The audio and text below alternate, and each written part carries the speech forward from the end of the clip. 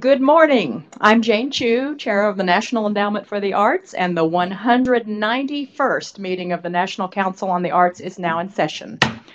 So I want to welcome everybody here this morning, council members, NEA staff, colleagues here in person, and everybody watching online at arts.gov. And so for the record, the council members who are present in person are arts researcher Bruce Carter from Miami Beach, Florida, violinist and music educator Aaron Dworkin from Ann Arbor, Michigan, music professor, arts administrator Emil Kong from Chapel Hill, North Carolina, arts administrator Maria Lopez de Leon from San Antonio, Texas, and producer, actor, writer Diane Rodriguez from Los Angeles, California. And the following council members are also joining us by phone. Museum director Olga Viso from Minneapolis, Minnesota, philanthropy professional Deepa Gupta from Chicago, Illinois, author and organic farmer Mas Masamoto from Delray, California, attorney, musician, and former member of Congress Paul Hodes from Concord, New Hampshire, visual artist Barbara Ernst Prey from Oyster Bay, New York, arts All patron guests have been trustee muted. Charlotte Kessler from Columbus, Ohio. And we regret that council members Lee Greenwood, Maria Rosario Jackson, Rick Lowe, Ronnie Ramaswamy, and Tom Rothman are unable to join us this morning. But let's get back down to business. First, the minutes from our last meeting. May I have a motion to approve the minutes of our March council meeting? Is there a second? Yes. Also, all in favor, please say aye. Any opposed? Aye. Thank you. So now we'll move to the council members' votes and their application and guidelines review. I'd like to invite Carol Walton, our Senior Advisor for Programs and Partnerships, Jillian Miller, Director of Guidelines and Panel Operations, take us through the section of this meeting. Thank you, Jane. Good morning, council members. The tally of your votes will be announced at the end of today's session. This morning, you will be voting by ballot on 33 award recommendations totaling more than $3 million in 2 funding areas: leadership initiatives and literature fellowships in translation. The funding recommendations are found in the corresponding sections of the council book. Your ballots should be on the table in front of you. Council members joining us by phone will please email their votes to Kim Jefferson. In order for your vote to be tallied, you must be present at the time of the motion, discussion, and vote. Council member affiliations have been recorded in the council book and on your ballots, and you may update this information prior to the vote. Council members are recorded as not voting on applications with which they are affiliated. This list does become part of the agency's official record. After I summarize the 2 funding areas, you will have an opportunity to ask questions and/or discuss the recommendations before voting by ballot. May I have a motion to consider the recommended grants and rejections under the leadership and fellowship tabs? Thank you. Is there a second? Thank you. Now let me summarize the 2 funding areas, pause for questions and comments, and then ask you to mark your ballots. First, leadership initiatives support a wide variety of projects of national and field-wide significance. At this meeting, the council is requested to approve funding for 9 projects, totaling more than $2.7 million. Support is requested for production of an online toolkit for job seekers and employers to help reduce barriers to careers in the arts for people with disabilities. 2 state arts education initiatives. The Arts Education Partnership, 2 arts education initiatives, they are national initiatives, the Arts Education Partnership and a statewide data infrastructure project for arts education. The Mayor's Institute on City Design, a program that assists mayors with urban design challenges. Performing Arts Discovery, which showcases American performing arts groups for international presenters. The Musical Theater Songwriting Challenge for high school students to expand the 2016 pilot program. And a National Services Initiative which will support research, information, and professional development services for the NEA, state arts agencies, regional arts organizations, and in cooperation with the agency's state and regional arts education and folk arts programs. Are there any comments or questions from the council meeting? If not, please mark your ballots. Literature fellowships, translation projects support translations of poetry, prose, and drama from other languages into English.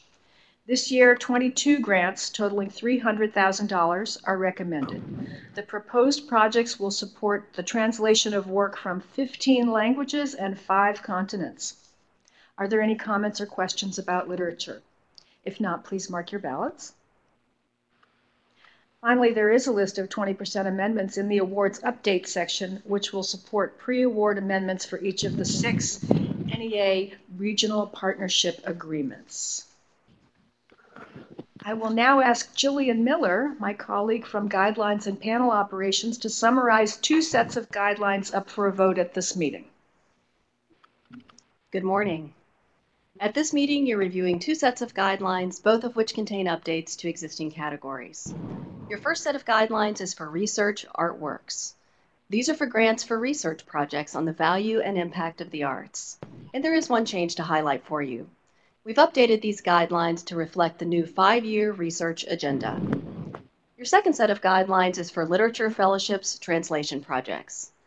These guidelines describe the agency's support for fellowships to published translators, for projects to translate prose, poetry, or drama from other languages into English, and there are no changes to these guidelines. Are there any comments or questions about the guidelines? If not, may I have a motion to approve? A second? Thank you. In favor, please say aye. Any opposed? Any objections? Abstentions? Thank you. Thank you very much. Thank you so much, Carol and Jillian. Now I'd like to update you on a few agency highlights since our March council meeting.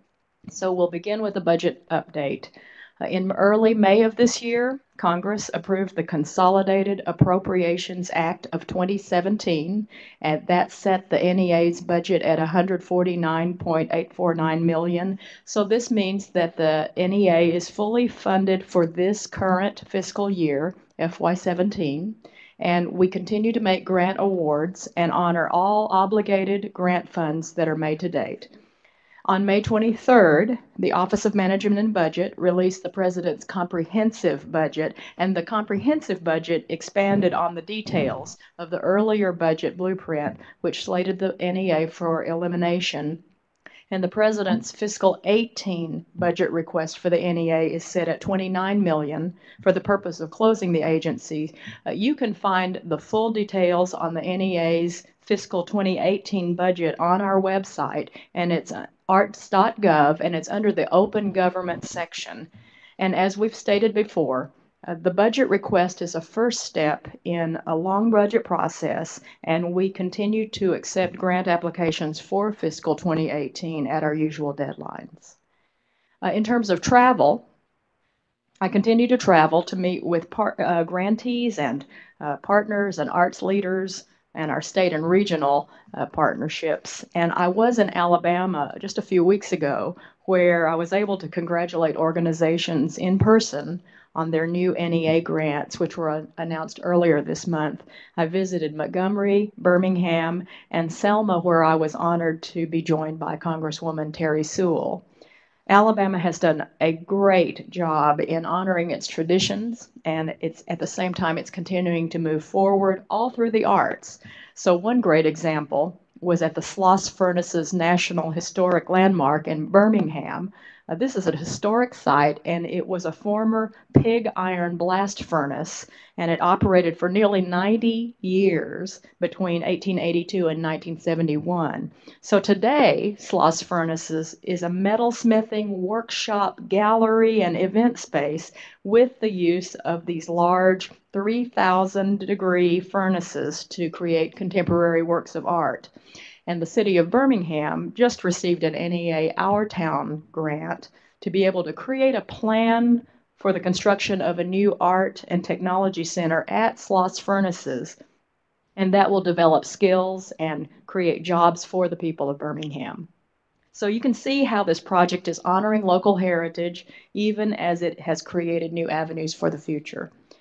We're also finalizing plans for upcoming trips to Mississippi in July and North Carolina later this summer, and by the end of August, I will have visited all 50 states. So with every place I visit, I'm really struck by the vast and varied ways that the arts express themselves across the United States, because when it comes to the arts, there's something for everyone, and there are powerful, often transformational benefits for individuals and communities, all walks of life, all ages, the communities large and small and mid-sized, urban, rural, neighborhood, tribal, because of the arts. And our state and regional partners and arts providers and NEA grantees and artists, they're so dedicated to connecting the arts to all. So we're very appreciative of everything people are doing. Over Memorial Day weekend, we kicked off our 8th summer of the Blue Star Museums program. Every summer, Blue Star Museums offers free admission to over 2,000 museums across the nation for active duty service members and their families. And last summer, more than 900,000 military members and their families participated in the program. It features museums of every size and subject. And the museums include art museums, science museums, children's museums, historical sites, and museums dedicated to all kinds of interesting subject matter. So there's truly something for everyone. And we're so appreciative that so many museums are participating in this summer's program. It's a great experience for military families to be able to connect with our rich cultural heritage as well as with each other. And then on April 26th, Samara Elan Huggins was crowned our 2017 Poetry Out Loud National Champion. Samara just graduated from Whitefield Academy in Mapleton, Georgia, and she plans to attend the Pratt Institute in New York this fall to study fashion design. Samara wowed the crowd with recitations of poems by Arthur Rimbaud and John Berryman and W.D. Earhart, and this is what earned her the top prize of $20,000. And for the second year in a row, we also offered another poetry category, Poetry Ourselves, which invited state champions to submit a poem they had written themselves. So state champions could submit their own creative written poem or a video of their own spoken poem.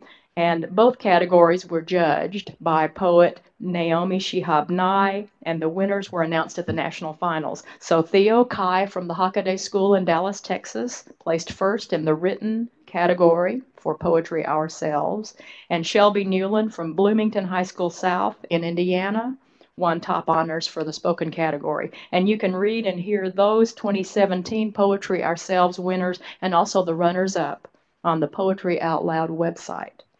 So between the finals and the semifinals, nearly 4,000 viewers tuned in to our live webcast of the event.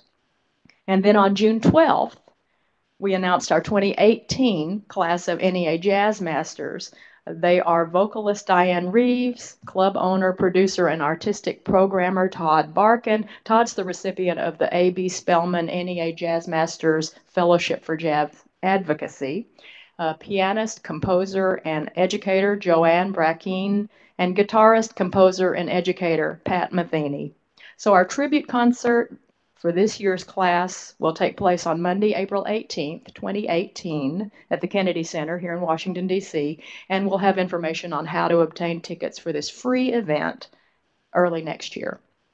And then the following week, we announced our 2017 National Heritage Fellows. Ella Jenkins, a children's folk singer and musician from Chicago, Illinois. Norik Astvatsatoroff, a repoussé metal and stone artist from Wahpeton, North Dakota. Modesto Cepeda Brenes, a bamba and plena musician from San Juan, Puerto Rico. Dwight Lamb, Danish button accordion player and Missouri-style fiddler from Ottawa, Iowa. Cyril Pahinui, a Hawaiian slack key guitarist and singer from Hawaii. Eva Ibarra, Kahunto accordionist from San Antonio, Texas. Thomas Maupin, an old-time buck dancer from Murfreesboro, Tennessee. Anna Brown Ehlers, Chilkat Weaver from Juneau, Alaska. And Phil Wiggins, an acoustic blues harmonica player from Tacoma Park, Maryland. And the award ceremony for our new class of Heritage Fellows will be held on September 14th here in Washington, D.C., and the concert will take place the following day at the Lisner Auditorium at George Washington University. This is always a wonderful event, and I hope that you will be able to experience it either in person or through our webcast, and you'll be able to find that on arts.gov. So we're also thrilled that the Smithsonian Folklife Festival, which is happening right now here on the mall, it's going to showcase a number of our Heritage Fellows. So this year's festival theme is circus arts, and 2015 National Heritage Fellow Dolly Jacobs, who is a circus aerialist, will be a featured performer. And there's a number of events at the festival featuring artists who have been named NEA National Heritage Fellows in previous years. There's Michael Dowsett, Cajun fiddler from Louisiana, and Roy and PJ Hirabayashi from California, Taiko Japanese drummers, Juan Gutierrez from New York, who performs plena and bamba music, Mick Maloney from Pennsylvania, who plays Irish music on the tenor banjo, Billy McComiskey from Maryland, who performs on the Irish button accordion, Artemio Posadas from California, who specializes in son Huastecan music, Sheila K. Adams from North Carolina, a master storyteller and ballad singer from the Scotch, Irish, and English traditions. And then there's the Chuck Brown Band from Maryland. Chuck Brown pioneered the go-go music that fused together African chants and Latin rhythms. So please check out the Smithsonian Folklife Festival schedule and see when you can catch these performances. We're so proud of the National Heritage Fellows, our jazz masters, and they've continued to make their artistry available and with such excellence. So I also want to update you on the progress that we've made regarding the expansion of our Creative Forces initiative. So to set the context, you'll recall that Congress approved 2 back-to-back increases in the NEA budget both last year in fiscal 2016 and this year in fiscal 2017. And these increases are to expand our creative arts therapies programs for our military service members across the nation who are suffering from traumatic brain injury, post-traumatic stress disorder, and other psychological health conditions. So we built out a pilot plan to expand to a total of 12 locations across the nation. And we started Creative Arts Therapies programs in 2011 at 2 locations, National Intrepid Center of Excellence at Walter Reed in Bethesda and Fort Belvoir in Virginia. And then in October 2016, just this past year, we launched an initiative called Creative Forces to expand and reach service members and veterans across the nation. So we were able to add 5 new sites at that time. So we had 7 total locations. And then 3 months ago, in March of this year, we discussed the addition of 4 more clinical sites to the Creative Forces initiative. And that brought our work to a total of 11 military installation sites across the nation and their surrounding communities. And then now we're putting into place a pilot telehealth component to begin to reach those rural and those remote areas that we haven't been able to reach before. And that telehealth component is the 12th site in our pilot expansion. So the current telehealth site is testing ways to bring creative arts therapy to military patients in those remote and rural areas in Florida. And if the pilot shows promise, we're going to be able to look for ways to bring these services to other locations across the country so we can further expand the geographic reach of these programs and extend services to underserved areas of the nation. The piece that I really want to emphasize that makes the Creative Forces Initiative unique is that because of our national approach and the national perspective, and the National Endowment for the Arts really sits in this unique position that can make a difference in the system of support. So the initiative is not just that we're linking the arts to our service members and veterans, it's that the NEA comes with the 52 years of experience in being in local communities and having a national perspective at the same time, and that's our sweet spot. So I say when I travel often, that when you've seen one community, you've only seen one community. And we know how to coordinate the community providers so that we can honor the different ways that each community and every state engages in the arts. And at the same time, we're able to connect the clinical piece across the nation so that our service members and veterans in need participate in medically supervised creative arts therapy, and that they're also linked to the wonderful arts that's going on in their communities so they can be engaged in their communities. And these community arts providers are engaged with our service members. So it's a very successful network working system. And that's what makes the NEA Creative Forces Initiative so valuable. In terms of the community piece of the Creative Forces Initiative, so the community arts organizations that will complement our work at the clinical sites are in the communities where the clinical sites are located. And so these networks are being organized in close coordination with our state arts agency partners and other local artists and community arts organizations.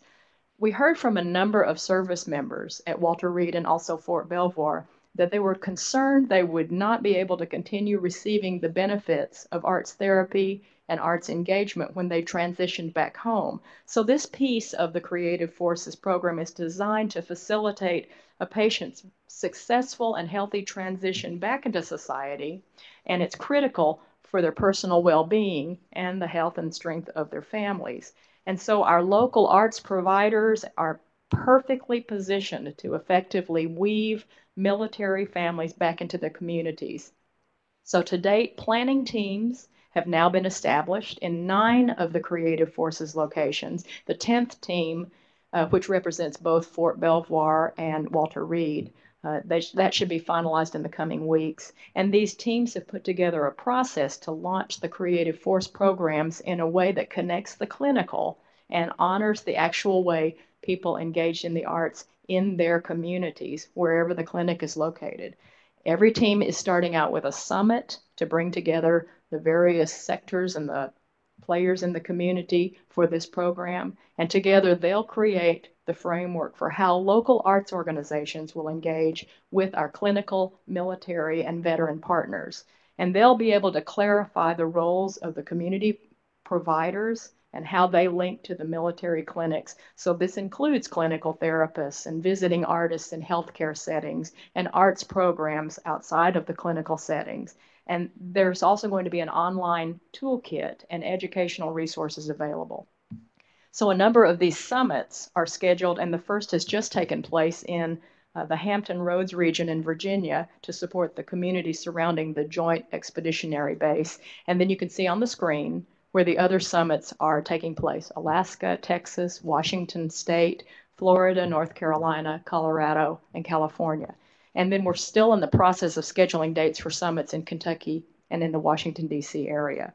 And then on top of putting all of this together and the structures and the processes, we've also have some other continuous activities taking place. We had a clinical research working group meeting last week at the NICO at Walter Reed. There's a second research group meeting set for November at the Brain Science Institute at Johns Hopkins University.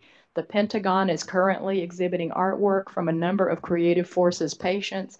So you can see from the moment we received our first budget increase in fiscal 2016, we hit the ground running in terms of following through with what we needed to do. So this concludes our agency updates. Any questions from the council?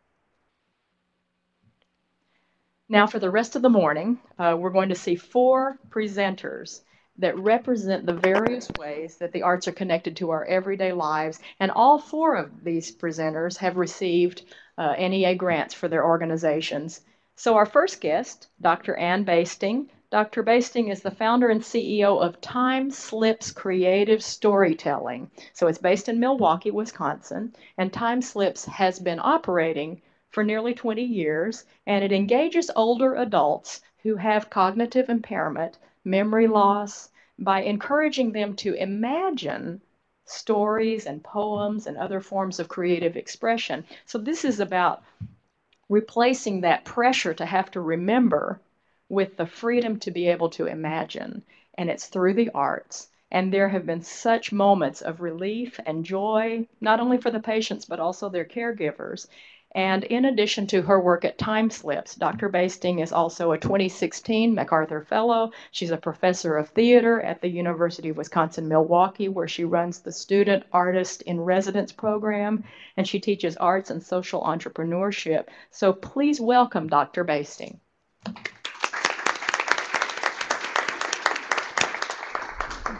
Thank you so much. In light of that presentation, I'm just really humbled and inspired and really grateful for the chance to share my work, a little bit of the arc of the 20 years of the work and the evolution of it, and also a little bit of the project that was my first NEA-funded project that we've done through TimeSlips. I will start here and ask ourselves, what have we wrought with the way that we anticipate and care for our aging populations? We in this country have a fierce love of independence, the shadow side of which can be a stigma of dependency or disability, can be a fear of becoming, a really horrifying fear of becoming a burden. And so we have created also, I think, and I say that I do this, have done this myself. We've started out by wanting to cure that or help that by creating programs and interventions targeted at specific groups. But when we target specific groups, are we actually re-isolating people? How can we envision the creation of programs that use the arts capacity for self-expression and community building at the same time? We know now through research that social isolation is the health risk equivalent of 15 cigarettes a day. And researchers have shown us now that that's worse than inactivity, obesity, and even binge drinking as a health risk. So really targeting at the power of the arts to bring people into relationship and community building is, I think, heading us in the right direction toward easing that sense of social isolation. When elders try to stay home as long as possible, is that really the best thing? Do we have connective tools to bring people into relationship even as they want to stay in their own houses? Even when we have them in institutional or congregate care settings, people can be in what I call group solitary confinement. You can be in a room of people with no connection to each other whatsoever. So how can the arts be used in that way? That's really become the bulk of the work that I've done, which is to bring meaningful engagement to late life by infusing creativity into the care relationship and into the systems themselves. Coming from a background as a theater ensemble theater maker, I tend to look at the care relationship as an ensemble practice, and also then moving outward, which I'll talk about in a little bit, even to the care systems and bringing them into relationship, into ensemble practice. Why the arts? The arts are a symbolic and emotional language with no right or wrong, right? So it enables us to join together to create meaning and beauty and purpose. And this image is from an artistic house call where Sojourn Theater, when we collaborated on a project called The Islands of Milwaukee, and we went out to individual people's homes to create little pieces of artwork in collaboration with them. And we did this dance for the love of Jim in their garden that Jim had designed. Through TimeSlips, we try to offer inspiration for people who this field is actually starting to really take hold. It's really a pretty exciting time for this at this moment, but people need an ongoing source of inspiration for keeping the work going, connecting with people doing this work around the country, and training and support for both that sense of the methodology around the creative engagement, but then also those tools for community building, which is something that the arts have been doing cultural community development for quite a while, but the healthcare sector hasn't necessarily seen itself as a community because of, particularly in nursing care, which has been on the hospital model for entirely too long, where it's been imagined to be transitory, heading people back to their homes, but people are actually living in congregate care settings for up to 20 years. And how can we use that sense of community building to connect people to staff and family in those situations? So how do we do all of this? We're based in Milwaukee, but where we do our innovation and our lab work, but we're actually also mainly online. This is just an image of our website. And we have 4 core elements to the work that we do. The first is improvisation, which is the core is yes and, accepting anything that is given to you in the given moment and adding positively to it, which makes you meet the person where they are in whatever condition they are in that moment. The second is what we call asking beautiful questions. And a beautiful question is one that opens up a shared path of inquiry. There's no right or wrong, but you form a relationship while you explore that question together. The third is proof of listening. What I see proof of listening is demonstrating to that person that they're being heard and that they feel that in the moment. They can feel it in your change of behavior, in the echoing that you're doing of their responses to you. And then finally, opening yourself to wonder, which just means we don't have all the answers. And there are some things we just can't know. And particularly with dementia, does the person understand me? I don't know. You have to act as though you do and open your sense to the self of wonder that maybe in this moment we will connect. The website for TimeSlips features hundreds of prompts, which are hopefully in a couple of weeks expanding from the creative storytelling mode, which I'll share in just a second, to creative conversations, creative projects, and creative storytelling as well. Here's just a little sample of an image that we commonly, this is a popular image from one of my favorite stories. Whoop, I'll back up. So actually a little super teeny interactive component. I will just ask a beautiful question. What would you like to name this fellow in the story? Anybody, you can just pop out an answer. Anybody wants to do it. Anything you want to say will be part of the story. So just shout out a name. Anybody. Butterfly, and what did you say? Fred. Fred. So we have Fred and Butterfly. And where do you want to say this takes place? In Milwaukee. Fred Butterfly is in Milwaukee. So it gives you an idea of just giving the keys of creativity to someone, and then I'm simply echoing and building a story out of what you say. That is the tiniest example of the kind of improvisational work that we do. You can do it with gesture, you can do it with sound, you can do it with line and color, any component of the arts that the person has capacity for expression. Now I get to share with you a story told about this image by people with dementia. It is 1917. This man is a French First World War veteran who was shot in the back. His name is Harry. He's 27. He has a dancing cane for doing the cha-cha. He has no family, but a lot of friends. He is outside in France. He's going to a local cafe for a glass of wine. He is focused on contemplating his life. There's a giant butterfly behind him. He loves it. He's not afraid. It signifies peace. He's hoping to meet someone new, a woman perhaps. When they meet, they'll talk about spring and new beginnings. He's trying to forget what he experienced in the war. After that, maybe he'll get laid. She'll get married not to him, but to someone she already knew, who bakes good baguettes. These stories are incredible, and they capture the life experience. I include this one often to give people say, oh, this is just like doing this with children. And I say, if you actually take that approach, you're going to get a little shocked by the content sometimes, because these are people with long lives of rich experience.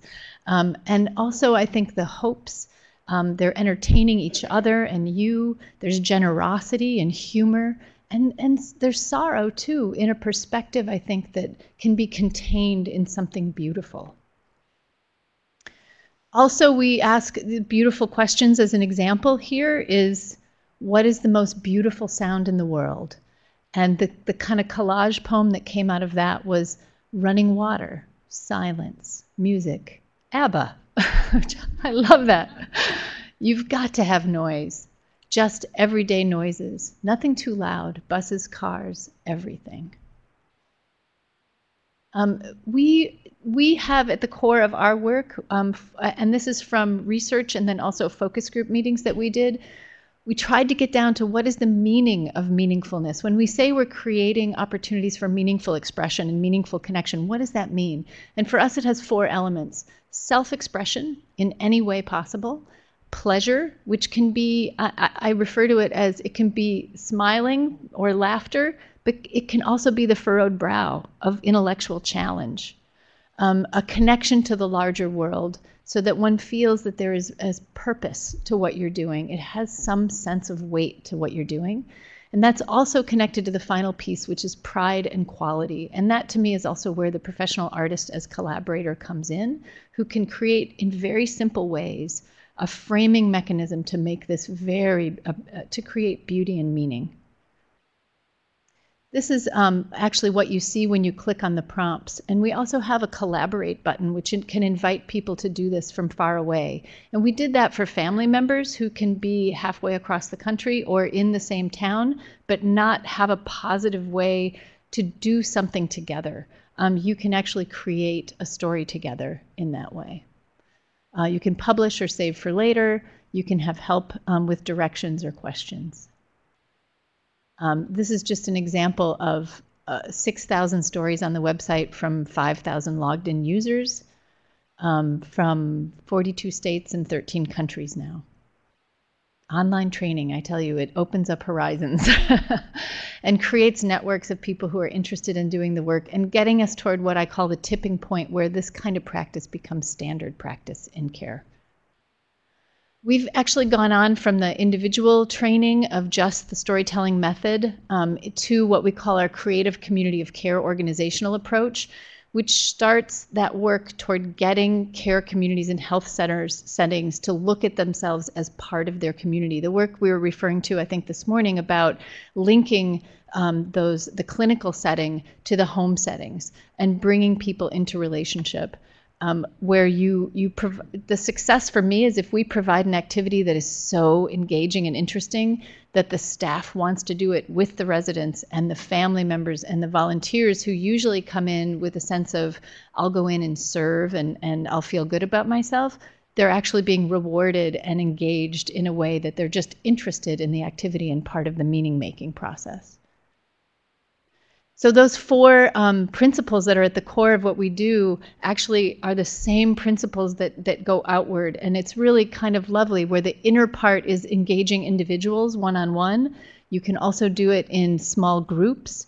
And it's the same principles when you engage an organization and invite people from different areas within that organization to collaborate on a project. One project I'll talk about, the Penelope project, the staff had never collaborated on programming from independent living to nursing to assisted living and adult day. They're all separately budgeted and separately programmed, and never had they done one large community building project.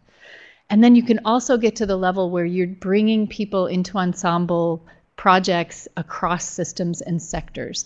So an example of that is a project we did that invited a home care company in the same project to collaborate with Meals on Wheels and a volunteer program that did telephone reassurance calls to make sure people are alive and answering the phone every day, a well-being check. And we did the same beautiful questions that went out to all the different networks and then did a collaborative celebratory event for everyone to participate in. And this is just arcs out that model, which begins with training, moves through the creative generation phase where we send out the beautiful questions. We refine it through the process of the art making and design process with professionals. And then we hold an event, which is to me where not only do people get to invest pride in what they're doing and feel a change in their social capital and value, but also it moves toward dissolving that stigma that keeps us in that glass jar. An example of this is just a project we just finished, which was our first 50 nursing home training across the state of Wisconsin. We also collaborated with 6 museums across the state. Those are the red dots. The blue dots are the nursing homes. We created this guide of prompts from 6 museums. And because we're in Wisconsin, of course, we had to do the National Historic Cheesemaking Center. We had to do the Freshwater Fishing Hall of Fame and Museum. These are beloved, iconic cultural institutions across our state. The Maritime Preservation Program through the Wisconsin Historical Society, which I call the Shipwreck Museum, but don't tell, well, now they'll hear it because I'm live. But it's really fascinating imagery from the Great Lakes and the shipping industry and the history of that. The Museum of Wisconsin Art and the photorealism of painter David Lentz, who donated all of his images to us to use for this project. The World Circus Museum in Baraboo, you should all go if you haven't been. And then the Madison Children's Museum, which brings in an intergenerational component as well. And again, it's a 70-page prompt guide for them to use with creative conversations, creative storytelling, and mini projects as well. And then through our Artworks project, we used the stories that came out of those 50 nursing homes. We built a collaborative team of artists who then took all those stories as inspiration and created this. It's a little hard to see the book, but it's about 3 feet high. There's screen prints with images inspired by the stories themselves, that when you bend the book, you can see the fish image would connect, and the front page image here connects as well to create the book of connections. And the idea was that these images were inspired by the stories, but in turn they can inspire more stories. And this can tour to those 50 nursing homes if they want to have a celebration themselves. We also worked with a dance class called Choreography in the Community at UWM to bring the stories to a nursing home in Milwaukee, nearby the university. And they went through a process of inviting the elders to create original choreography, which then they adapted into a dance piece that we performed at the State Alzheimer's Conference. And I will show you, we also invited the elders to read it. We had an animator create a layer of music, the elder reading the story, images from the story and the choreography into animations that became kind of a karaoke version, which I wish I had time that we could all do it in here because it's really, really fun, where an audience of 900 people actually participated in the dance making in an interactive way. We didn't know in the moment if the audience of 900 people would help us choreograph one of the stories by the elders. But I tell you, the great joy of seeing a room of 900 people doing original choreography and committing, you can see the commitment in their faces here. It helped that the music in Wisconsin was also the beer barrel polka. Again, the joy is pretty palpable here in the audience as they were creating.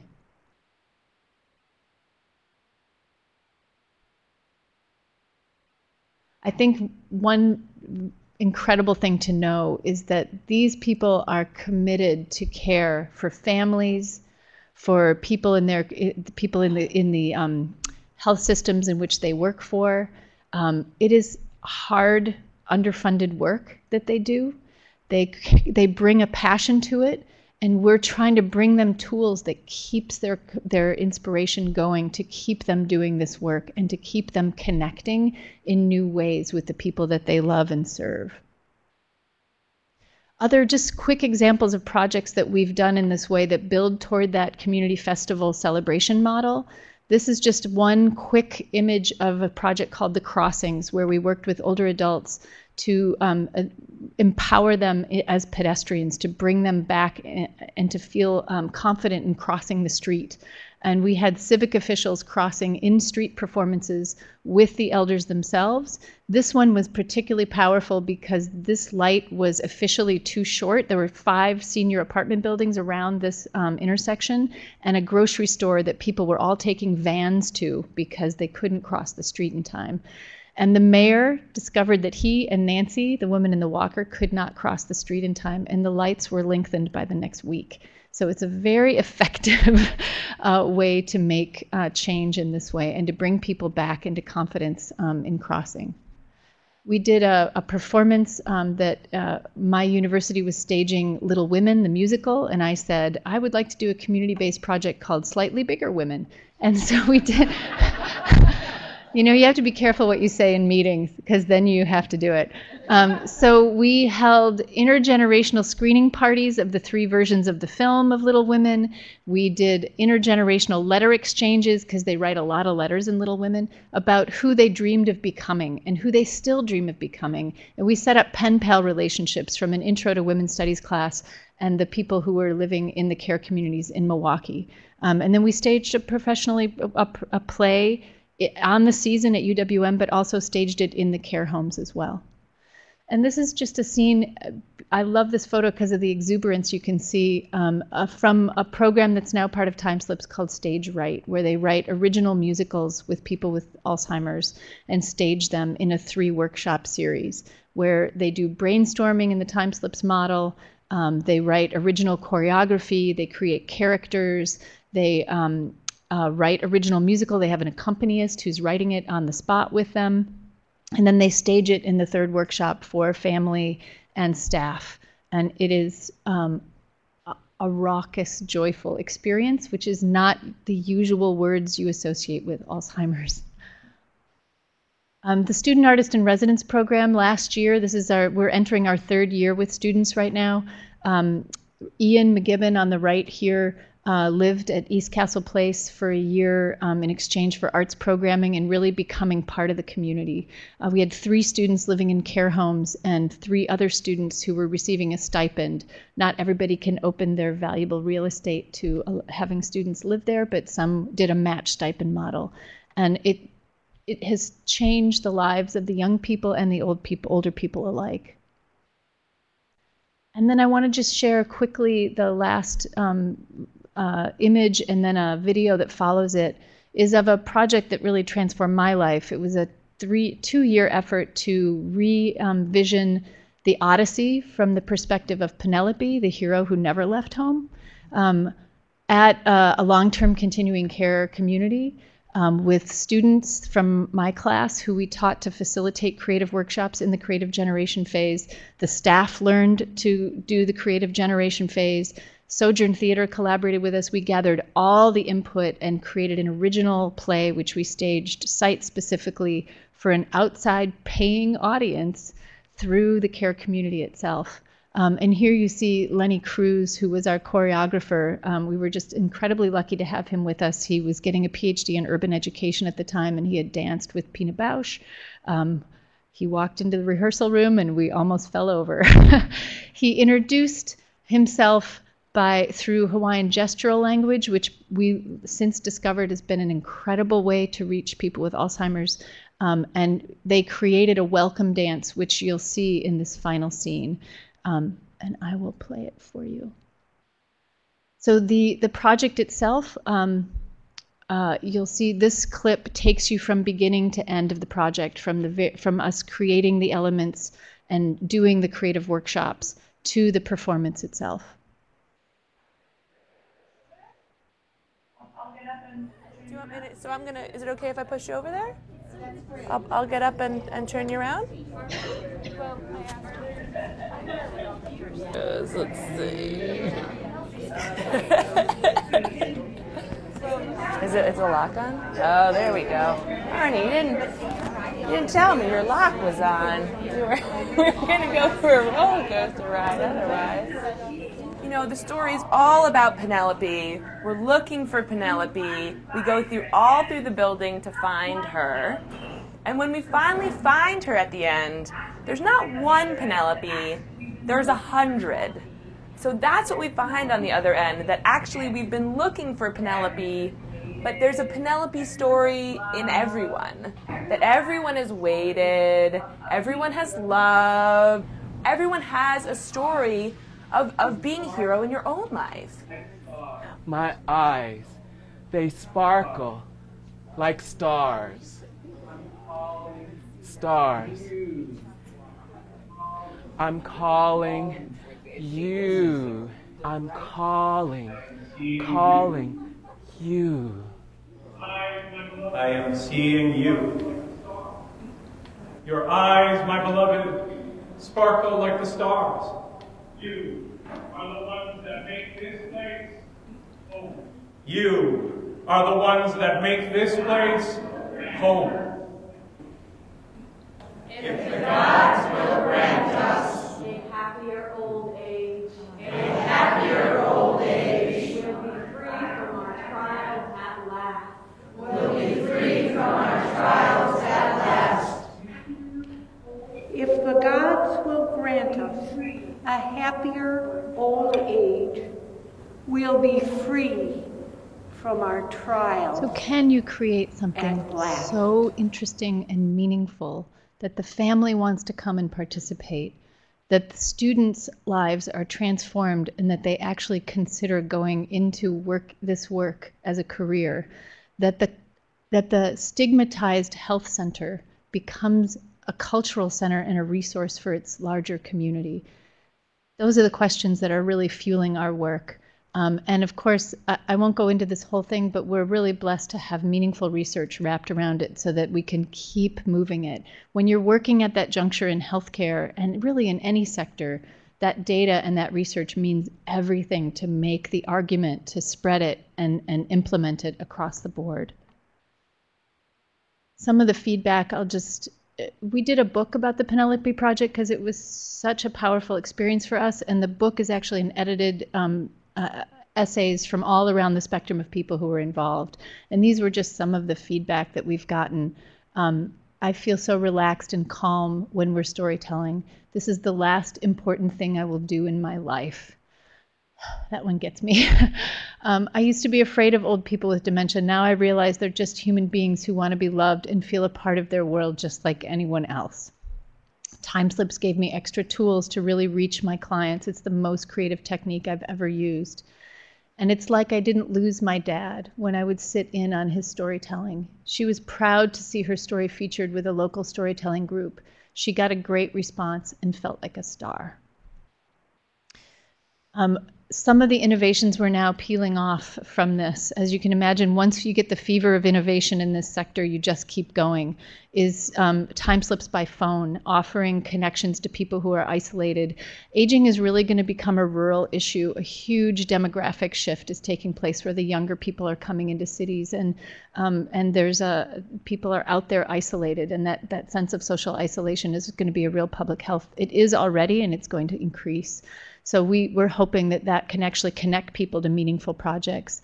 This is a shot of teen facilitators who are taught the method and paid to go out to aging folks in their own communities, and that's underway right now. We have in the works 3 creative festivals in Kentucky, and this time, rather than the Odyssey, we're looking at taking apart the myth of Peter Pan and looking at the meaning and value of childhood at any age. And I'm particularly looking forward to the flying part of that one. And then we're building a new web platform to get all these innovations out as well. So again, I'm just really humbled and grateful to have the opportunity to share the work, and looking forward to the future and what it holds, because we all need to get this work so it's all in place, both for our parents now and the elders that we have who are our friends and neighbors now, but also for ourselves. Thank you.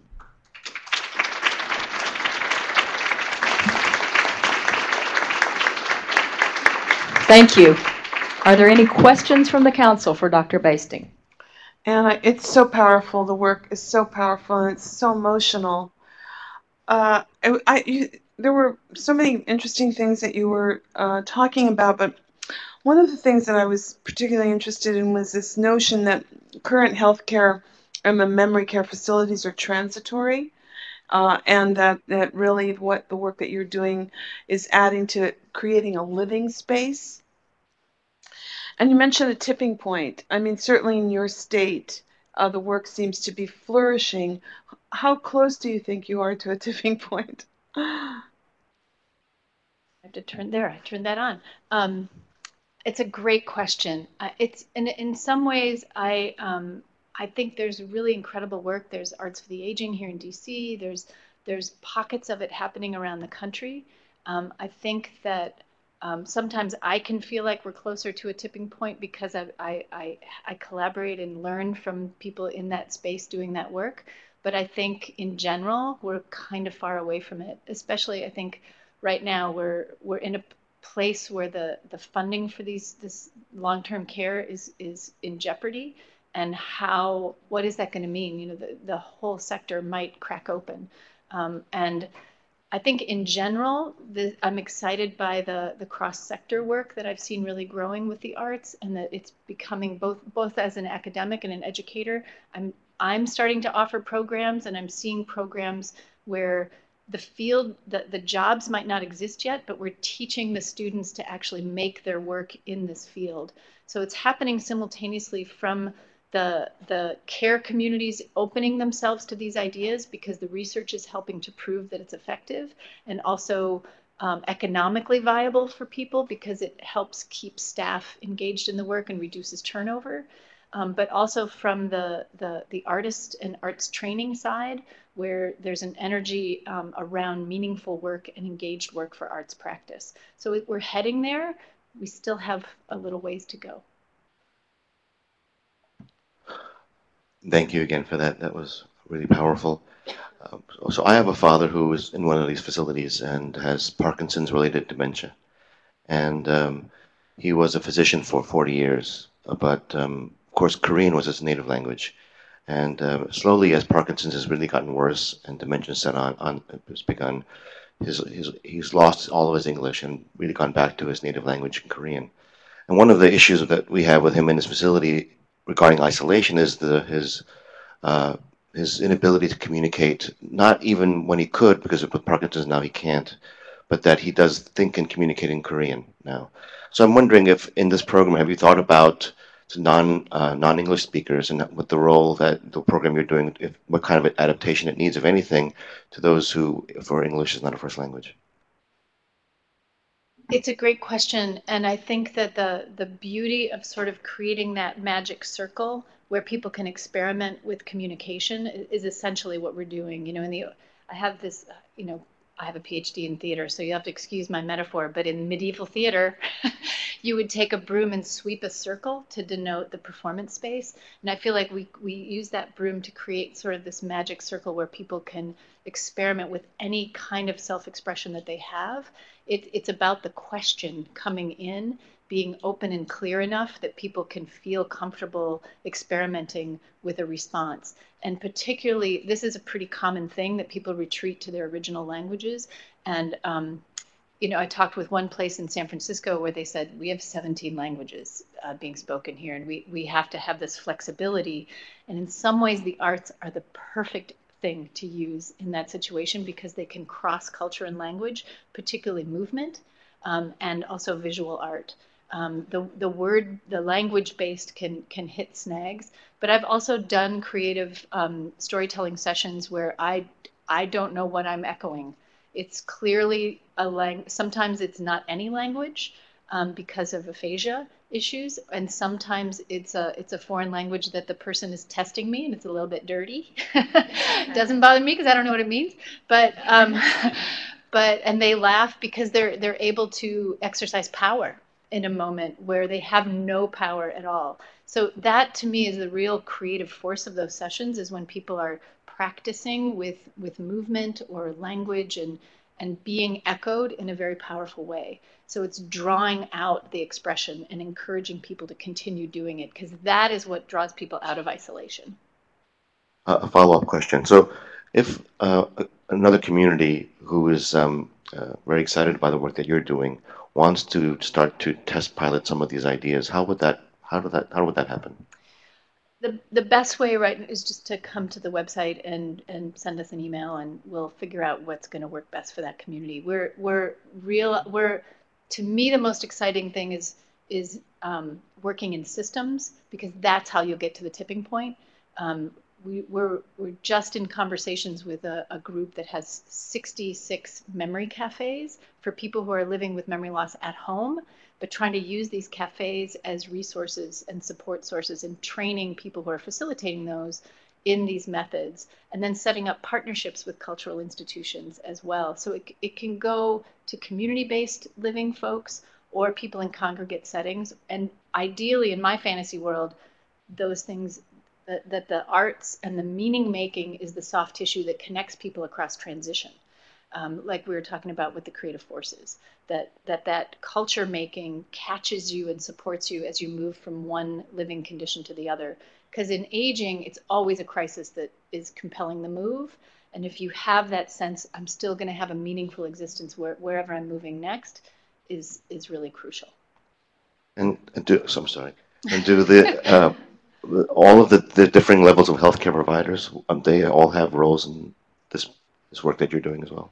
Yeah, we're working on that, on creating what we're calling creative councils in the various organizations, so that people, the beauty of this kind of work, also in ensemble work, is that it's an equalizer. It's a democratic process. Everybody, because there's no right or wrong, you can kind of reorient the hierarchies. And definitely in the health settings, the clinical, the closer you get to the MD, the higher the power structure. And so we use it to unite the direct care, often called a CNA or certified nursing assistant, or the person who's the closest to the body work, then the activity workers and the clinicians, the social workers, the nursing and the administrators can all buy into this, do a sample session, realize what's happening in those magic circles, use it for team building themselves, but then also for community building with their residents and the families and outside community members. And thank you for the wonderful work that you do. I too had a mom who had Alzheimer's, and I lost her almost a year ago. But I remember she didn't remember other things, but she would remember songs and poems that she would recite, you know, when she was a young girl. And I know how important that is, you know, to so many people with dementia. But I just want to congratulate you for weaving this network of changing the way that we take care of our elders, and for really beginning to change policy. And I just wonder how much do perhaps an occupational therapist or that field, you know, interact with the work that you do? I keep forgetting I have to turn that on. We have, I think one of the programs for me at the juncture of being an artist and an educator and a scholar is the service learning program that we do, that we offer the online training to classes of students who can then go out and practice it in their community. And that also is a huge help. It's like we're training a volunteer corps, but then also developing a workforce, because this is often the first positive experience people have with aging and disability, so that they actually consider going into the field. And we do have several occupational therapy classrooms across the country that we've been working with, because it's so clearly right in their wheelhouse of a benefit of an approach to what they do. Also social work classes, nursing classes, everything from theology classes, because this work tends to be, it has a very spiritual frame to it, recognizing and honoring and inviting the person out. English classes, because it's a storytelling and narrative component. We really have this interest across service learning for all different areas. And I think occupational therapy has been a big proponent of that. Thank you so much, Dr. Basting.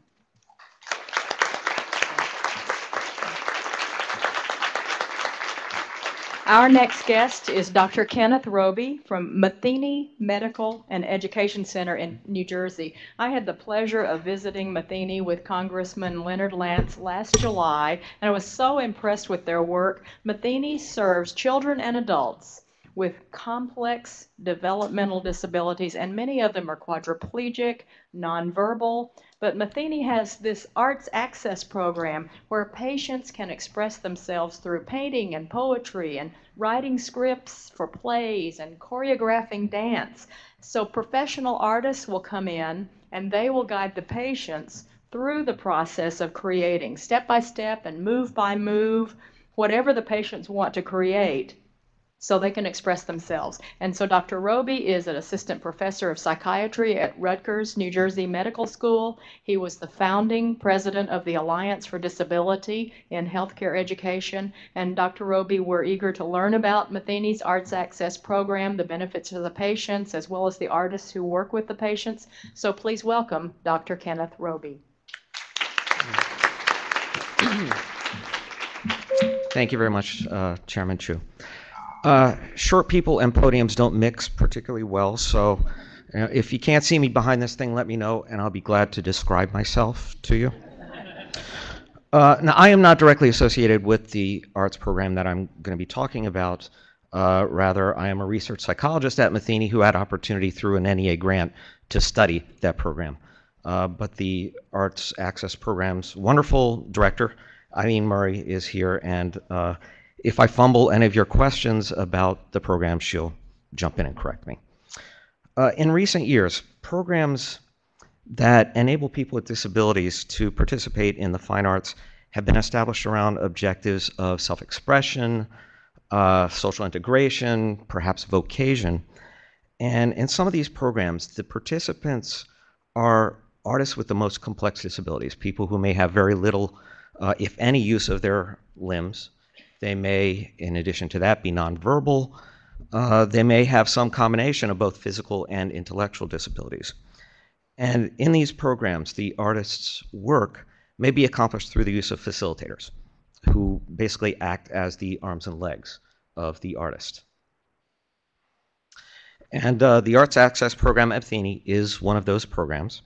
It's a 24-year-old program that facilitates opportunities for people with disabilities to participate in the fine arts, and that would be performing arts, literary arts, and visual arts. And it provides them with exhibition and performance venues, publishing and sales opportunities, and other means of earning income and recognition for their work. The facilitators are professional working artists who serve as impartial physical connections between the artist and their medium.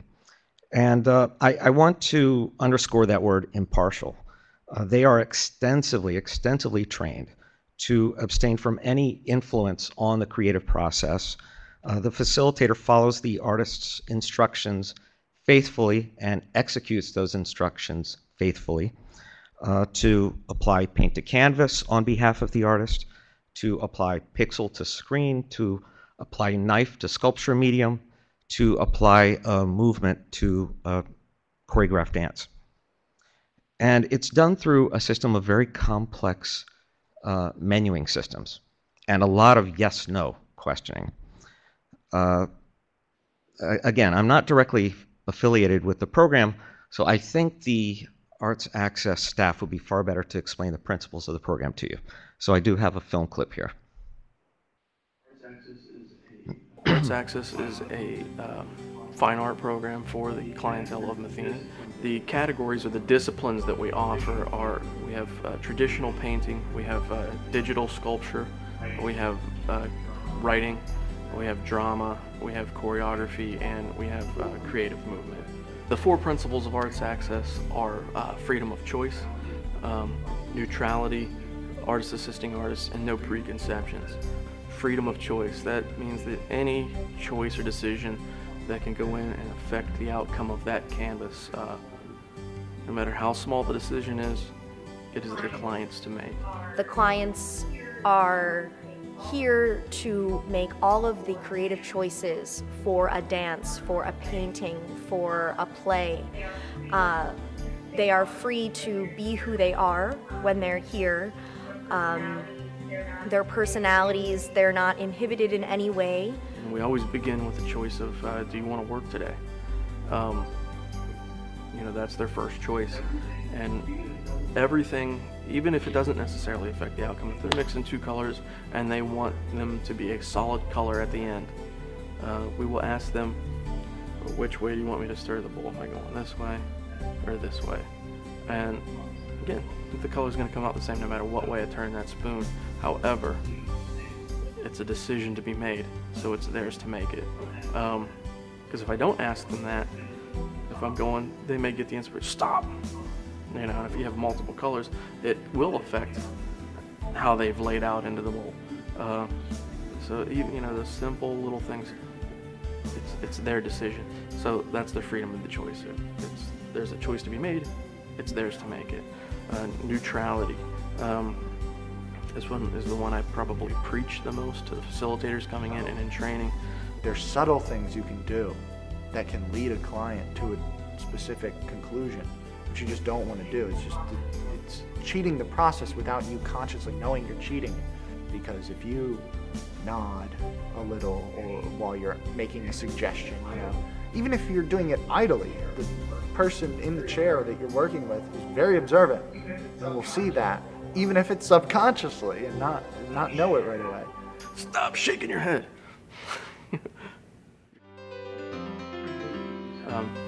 No preconceptions. It's more of like a general guideline for everybody, is that you don't judge people based on their abilities or their disabilities. You also don't judge the art that they're creating on any outside schools of thought. It's whatever they want it to be. It's however they want to create. We don't look on it. You know, a lot of the paintings are, you know, abstract expressionism. but without that knowledge, they don't set out to create it. It just is.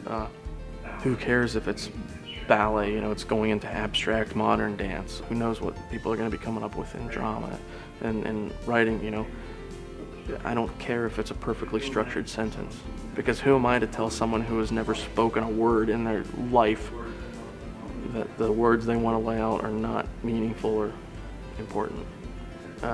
So that's no preconceptions.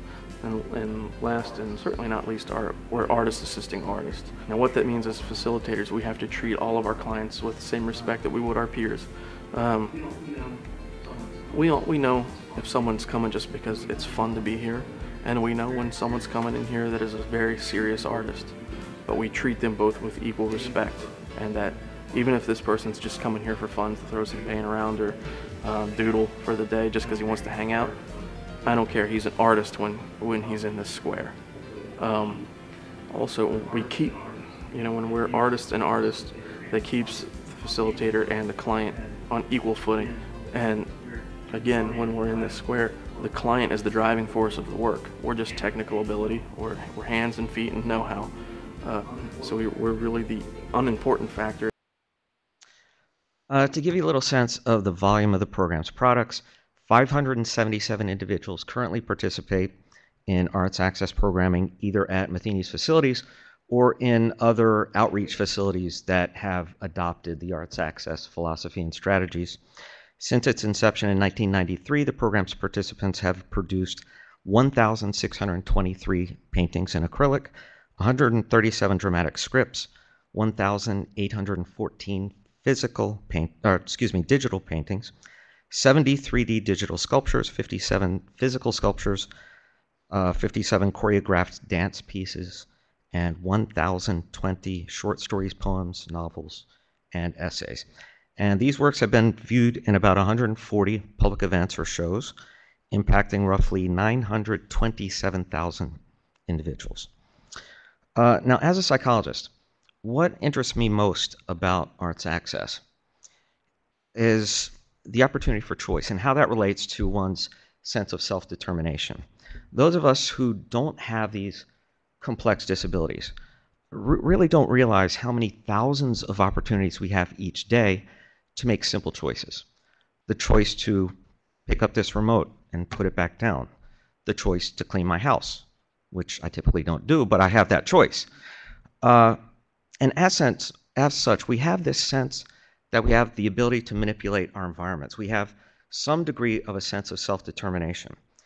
Now, the people that you've seen here in this film who have complex disabilities typically have very, very few of these opportunities on a day-to-day basis.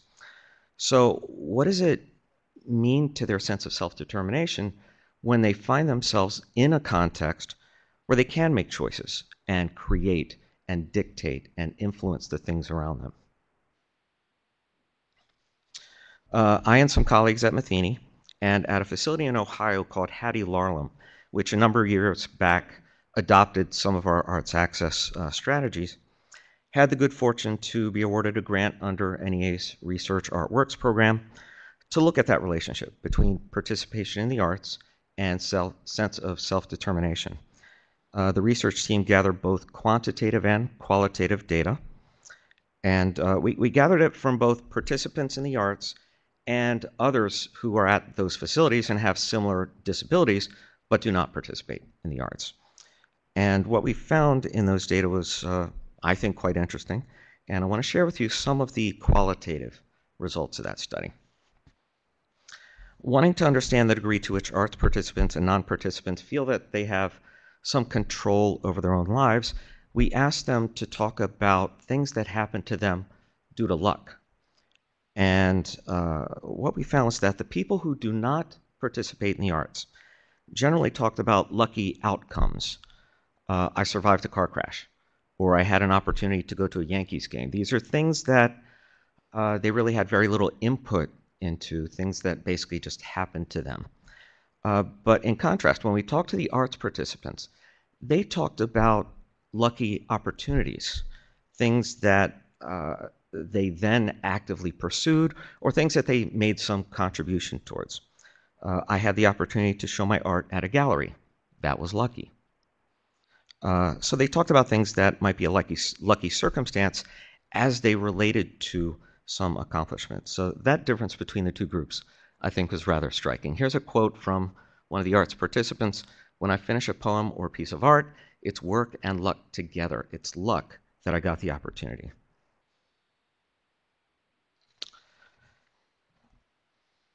And participants in the study were also asked to talk about something that they had actively made happen. The non-arts participants generally talked about things that they had accomplished in terms of self-care, which is a big thing for these folks. One patient said, "I followed the nurse's directions and my wounds healed." And I don't want to minimize that in any way. It is a huge thing for these folks to contribute to their own self-care. But when we talked about arts participants, they didn't talk about self-care. They talked about things that they had accomplished in occupational areas or artistic areas. They talked about the number of paintings that they had produced or the fact that they had done a poem that was appearing in a book. Now, they didn't always necessarily talk about art. One person said, "I was able to contribute to the accessibility plan for the new Yankee Stadium." But they were always things that were outside of themselves and even outside of the walls of our facility, as opposed to the more self-care oriented things.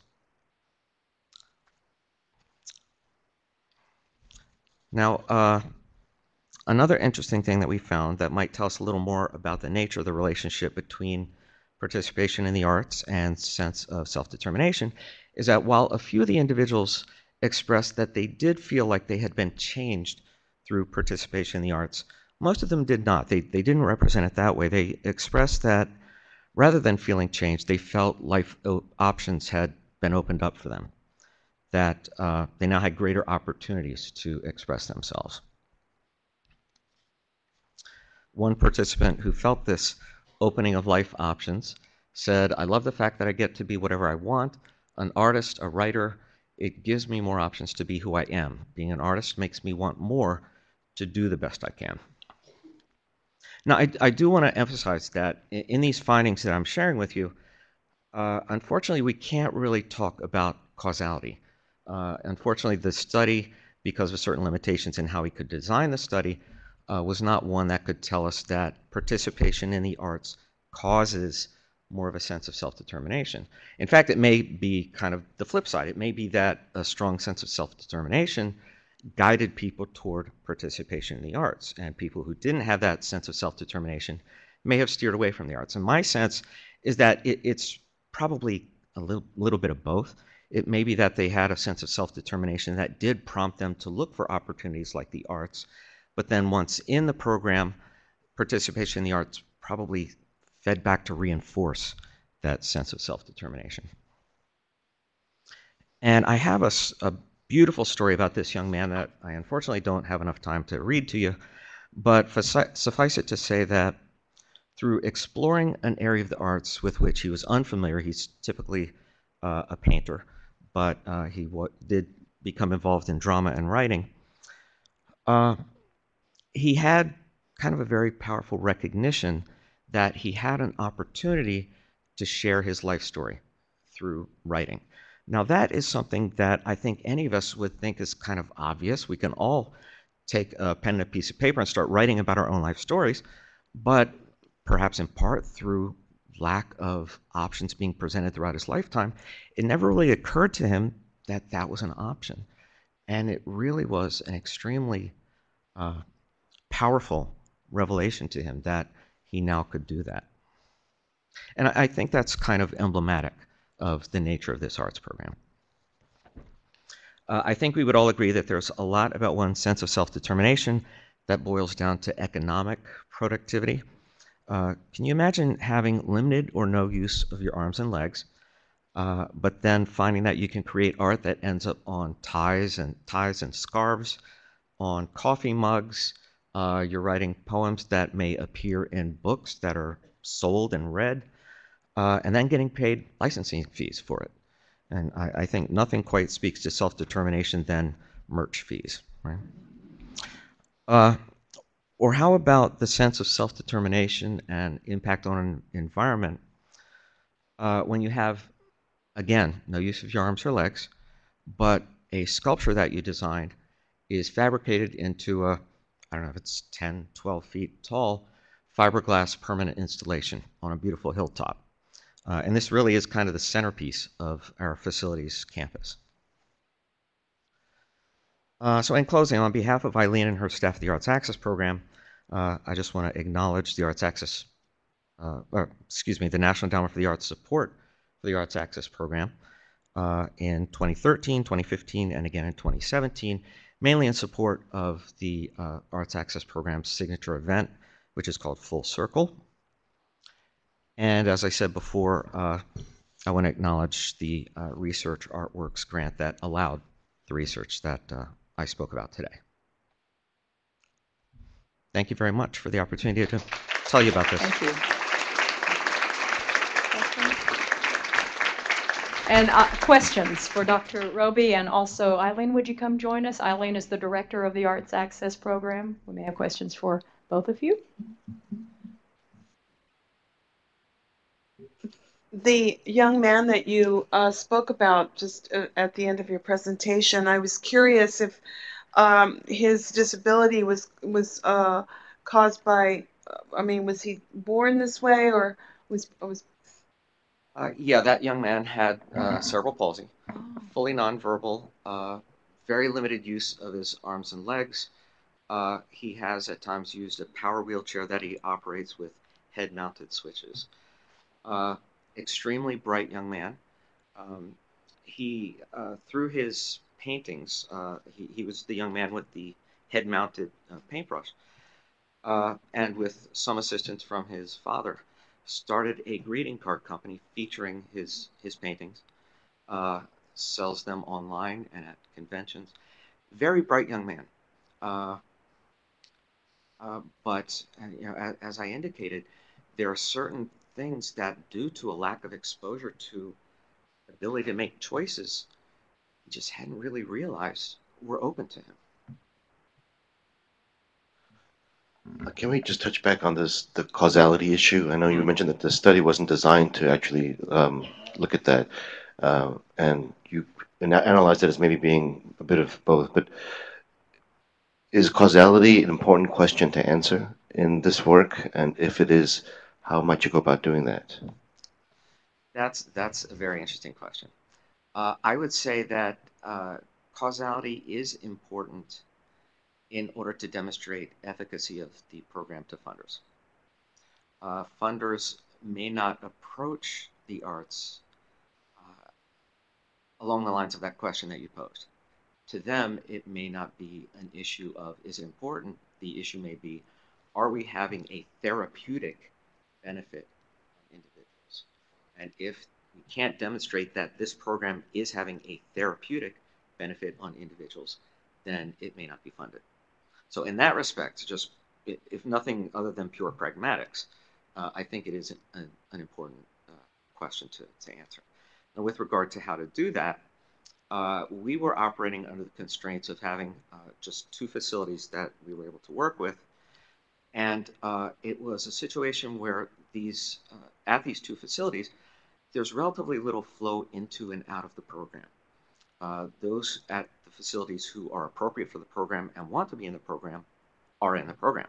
So it's not a situation where we could take a pool of people who are not exposed to the arts and randomly assign them to, you're going to participate and you're not. So that's one of the biggest problems with determining causation. Also, we had a relatively small sample size, and when you're talking about quantitative data using psychological scales and the like, that N, the number of individuals, really has to be up to a certain point. We weren't quite able to reach that. I hope that work is done. It likely will not be done by our facility. Research has kind of moved out of our organization's mission, but I certainly hope and would love to support anyone who does pursue that. And 2-part question. Tell us how you came to the Arts Access Program. You're the director. And then the second part is, what gives you energy? What gives you the most, what are you inspired by this program? call you Ann? I'm sorry, it's Eileen. No, that's fine. So funny, the second part of your question, I was thinking, what gives you energy, Jane? You seem nonstop, which so appreciative of everything you do. I came to the program, I really think it was serendipity, you know, right place at the right time, and I didn't even know that that's where I was supposed to be. My background is in graphic design. I went to school for advertising design, and I had worked in that field for a number of years and really felt that, wow, I wanted to be doing something that was part of a greater whole, and I didn't know what that was, so it was kind of at a career crossroads. And a friend of mine just said, at the time people found jobs in the paper, she said, check the paper every Sunday, and I found an ad for a program, a unique program. I don't even remember what it said. I don't even know if it said anything about people with disabilities, but it caught my eye. And from the moment I walked in there and met some of the artists, before I was even hired, I was thinking, yeah, I'm going to come back whether they hire me or not. So I hope that's okay with them. And I really did. I fell in love with the program and in meeting the artists. And the first thing I saw was the artwork. And as you've seen and can see, it is astounding. And when you walk into the gallery at the Art Center, the work, it speaks off the walls. It really does. Each piece is such a personal expression from that individual. And I think the second part of the question is that's where I get the energy, is the artists. As an artist myself, I see them coming down to the Art Center. You know, in order to accommodate everyone, we schedule in half-hour blocks, which is not a lot of time for any artist to create. So, you know, we're open in the evenings for people to come down for more sessions. And during that half-hour block, as Ken was saying, it's not me putting paintbrush to canvas. It would be me as a facilitator asking those very deliberate questions and waiting for absolute answers. So a lot may not happen in that time, but what happens in that time is priceless. And I see these guys coming down in the evenings. They take advantage of every moment they can. And I get my energy from this person is that devoted to their art, and how much more difficult it is for them to practice their art. I better get on it, just from a personal side. And from a professional side, these individuals deserve every single opportunity that every artist has. And I feel it's my responsibility and my honor to do that. Other questions? Thank you so much. Thank you.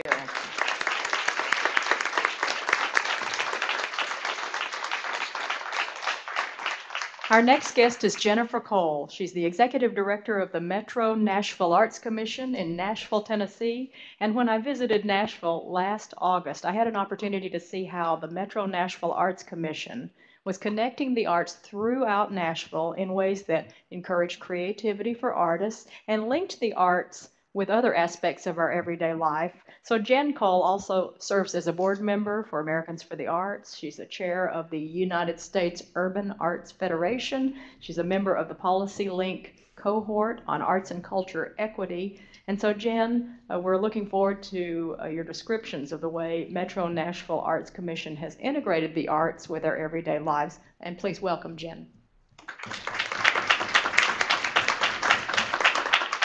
Thank you, Dr. Chu. Good morning. Good morning. All right.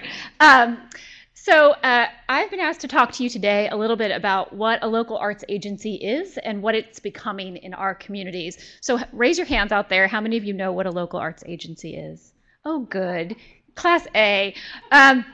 So local arts agencies, there are about 4,500 of them around the country, from all volunteer run organizations to organizations like mine, to the New York City Office of Cultural Affairs, which has more than 100 staff people.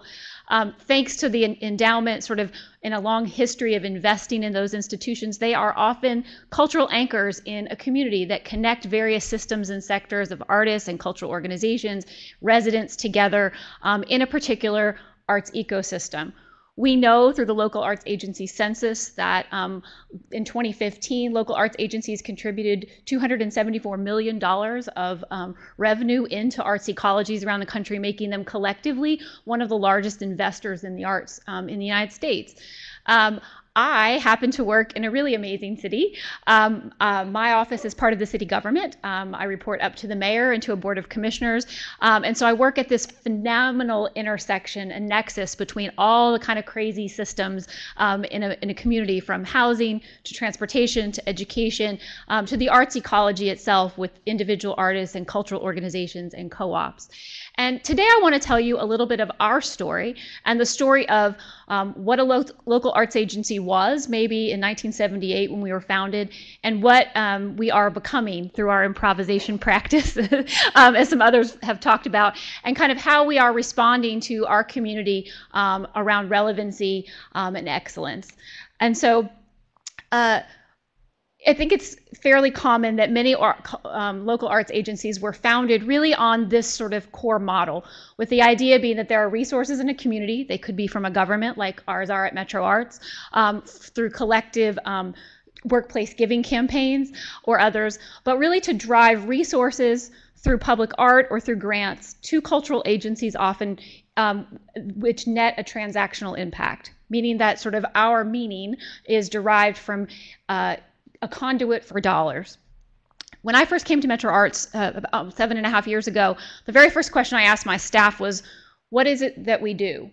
And I got a variety of answers like, we give grants and we install sculptures. And I said, no, what is it that we do? And why is it that we do that work? And I got a variety of head scratching. And so we began a journey to reimagine our work as more than an ATM for cultural arts, and more about what we now sort of talk about, and what my friend Roberto Bedoya refers to as creating belonging. So what would happen if, rather than seeing ourselves as a sort of, again, giant ATM machine for the arts, we really imagine that arts are an anchor to a variety of other community-based systems, systems of social equity and inclusion, systems of health that we've talked about a lot this morning, housing and creative space, environment and land use, and wages. What would happen if we began to see and begin to ask questions about not what are we funding, but who belongs because of our work? How is it that we facilitate belonging with artists? Through their wages, their wage growth, their access to career paths. How is it that artists belong in our community? How is it that cultural organizations belong? How are they creating belonging for others in our community? Do all the residents of our community see their stories in the cultural products that are happening in this community? How is it that we become a conduit not for money, but for belonging? And so when you start to ask these very nebulous, hard, and sometimes uncomfortable questions, you began to think about and reimagine your work in completely different ways. And one of the stories I want to tell you today through a series of examples is how the endowment's particular opportunities and investment in us and in our larger ecosystem in Nashville have helped us begin to make a pivot and a transition away from seeing ourselves as a bank to a group of investment capital for change and belonging. So for the last 5 years, my agency has operated on a theory of change with creative belonging at the center, that every single resident in Nashville, all 680,000, with 100 moving each week to our growing metropolis. We're expected to be a million-plus community in the next 15 years. How is it that every single one of those people has access to creative belonging? And we process this through a series of work and focus around this fantastic three-legged stool, that if we really invest in creative workers, and if we really think about the both and of, are there more of them? And is the quality of their life in our city, in our community, wonderful? Do they have access to wage growth? Are they treated fairly? Do they have access to health? Do they have access to housing? Core conditions that artists must have to live in, just like the rest of us, before they can create. We can't ask someone to create if they're challenged by their lowest Maslow's hierarchy of needs. And so how is it that we look at those things? Because we can't just sort of give people grants to create if they don't have a house or a studio space, or they can't get, because of transportation, access to where they need to go. So how is it that we really invest in the belonging of artists in our community by getting to their core needs? The second is creative neighborhoods. So first we focus on people, then we focus on place. So there are, and we'll talk about this, in our community, most of our formal cultural infrastructure is concentrated in 1 square mile of our downtown core. But I refuse to believe, and neither does my staff, that that's actually the culture, the only culture that exists in our community. So the question becomes, how is it we as a local arts agency unleash the power of culture that's already in neighborhoods, living with individuals, within people, within faith-based communities, and sort of how can we reimagine what cultural and creative communities look like for belonging? And then last is participation. And I apologize about my slides. When they translated to this, they were all actually justified earlier, but it's creative, you get it. I'm an artist of words, not of slides. So, and the last is really participation, sort of who participates, who gets to participate, whose narratives are told in our community that create and facilitate agency and belonging. And so the reality is not just one-time transactional participation. I want you to renew your subscription to the symphony, to the opera, to the ballet, but how can we move from that one time to that ongoing sense of daily creative participation so that it cuts across culture, across ability, across age, and that you feel like you belong and can participate in a creative life where you are. We do this through a variety of things, through financial investments, through training, through practices and policies. And one of the things I'm so happy about and so proud to share with you today is that the endowment in the endowment's work over the last 3 to 5 years in our agency has really served as risk capital for us to test some of these new ideas with some really powerful results. And I want to share a couple of those with you today. So through an Our Town grant in 2015, we really were able to poke at this question of creative workers. Nashville is often at the top of lists of most vibrant creative places, and often one of the reasons we're there is because of the sheer number of creative workers we have relative to our overall population. So we're known for our songwriters and our musical talent, but we also have a significant number of artists of all genres. But one of the things that we really want to look at is how do those people continue to arc in their careers? Are they always kind of at an entry level in their careers? Do they have opportunities to grow? And particularly when we looked at our public art program, we found ourselves always importing artists from New York and Seattle and LA, and we thought that that was wrong. Like, what would it take for us to grow the talent in this community so that those artists were growing within their own career arcs, but that they were also connecting vibrantly to community institutions that they wanted to work with? So we initiated a program called the Learning Lab. We work with Michael Rode and Rebecca Martinez of the Center for Performance and Civic Practice.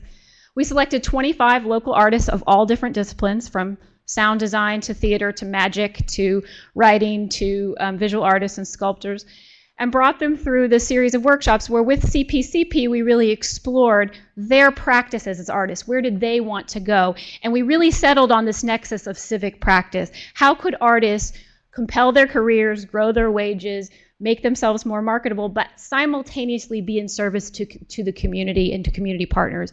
We brought together a network of community partners, from Catholic charities to organizations with adults with intellectual disabilities to our public hospital, to our Transit Alliance, and started asking the question, what happens when these artists work with these social institutions, public and private, and began to ask, how is their artwork in service to a social need, and how is the social need in service to that artwork, and how can we explore those opportunities? We then, all 25 artists were given the opportunity to apply for funding, some of which did not have to be outcome-based. The idea of giving our artists funding that could just be about a process and not a product, woo, revolutionary. And so those projects are all in the process of finishing right now, but we have everything from a local ceramicist who has created a complete studio working with adults with intellectual disabilities who are actually scaling and creating pottery work for her husband's farm and restaurant. Incredible, sort of soup to nuts social venture sort of project. We have artists working with our hospital on sort of patient outcomes and care. But perhaps the most incredible example to me is the example of Courtney Adair Johnson. Courtney is a trash artist. She takes things that people throw away and makes them beautiful and reimagines them. She happens to live in the lowest census tract neighborhood in Nashville. And while going through the lab, she began to ask this question about, you know, her practice had really been about trash and sort of making things beautiful. And she started thinking about the people communities tend to throw away and the experiences people tend to throw away, and how could she reimagine those as treasure. So she walked one day into what we call a family resource center. It's an old school building. It's run by Catholic Charities, and it is a place where residents in North Nashville can go for SNAP benefits, emergency food boxes, but generally it is a crisis Band-Aid. There's two folks sitting in an old school who wait for crisis to walk through the door. And Courtney walked in and said, I live here, and I believe that the residents in this community want and need something different. And what would happen if we turned this idea of crisis into opportunity? What would happen if I kind of just lived here with you for a little while and we reimagined it? That started last April. This is an initiating project. The center is named after Curly Magruder, who was a civil rights leader, but the neighbors didn't really know that. Courtney initiated a residency program and for 6 weeks really engaged residents of all ages in this discussion. And what has transformed in the year and a half since that moment is truly incredible. There are now 6 artists in residence, 5 of whom are African American men who grew up in that neighborhood and who have now used the residency program to turn what had been street art side hustle into full-time residential artist opportunity and wage steadiness. She has initiated partnerships with both Fisk University and Tennessee State University, the HBCUs, who are each within half-a-mile walking distance. There are now neighborhood curators who come from the neighborhood and curate art installations and work. There is weekly art classes taught by local artists, and we are now in a discussion with the city about the permanent ownership of this facility being an art and employment training center for the entire neighborhood. Right now, today, there are 10 kids through a paid summer residency internship program. The mayor has initiated a summer employment program for 14 to 16-year-olds who are often under or non-employed.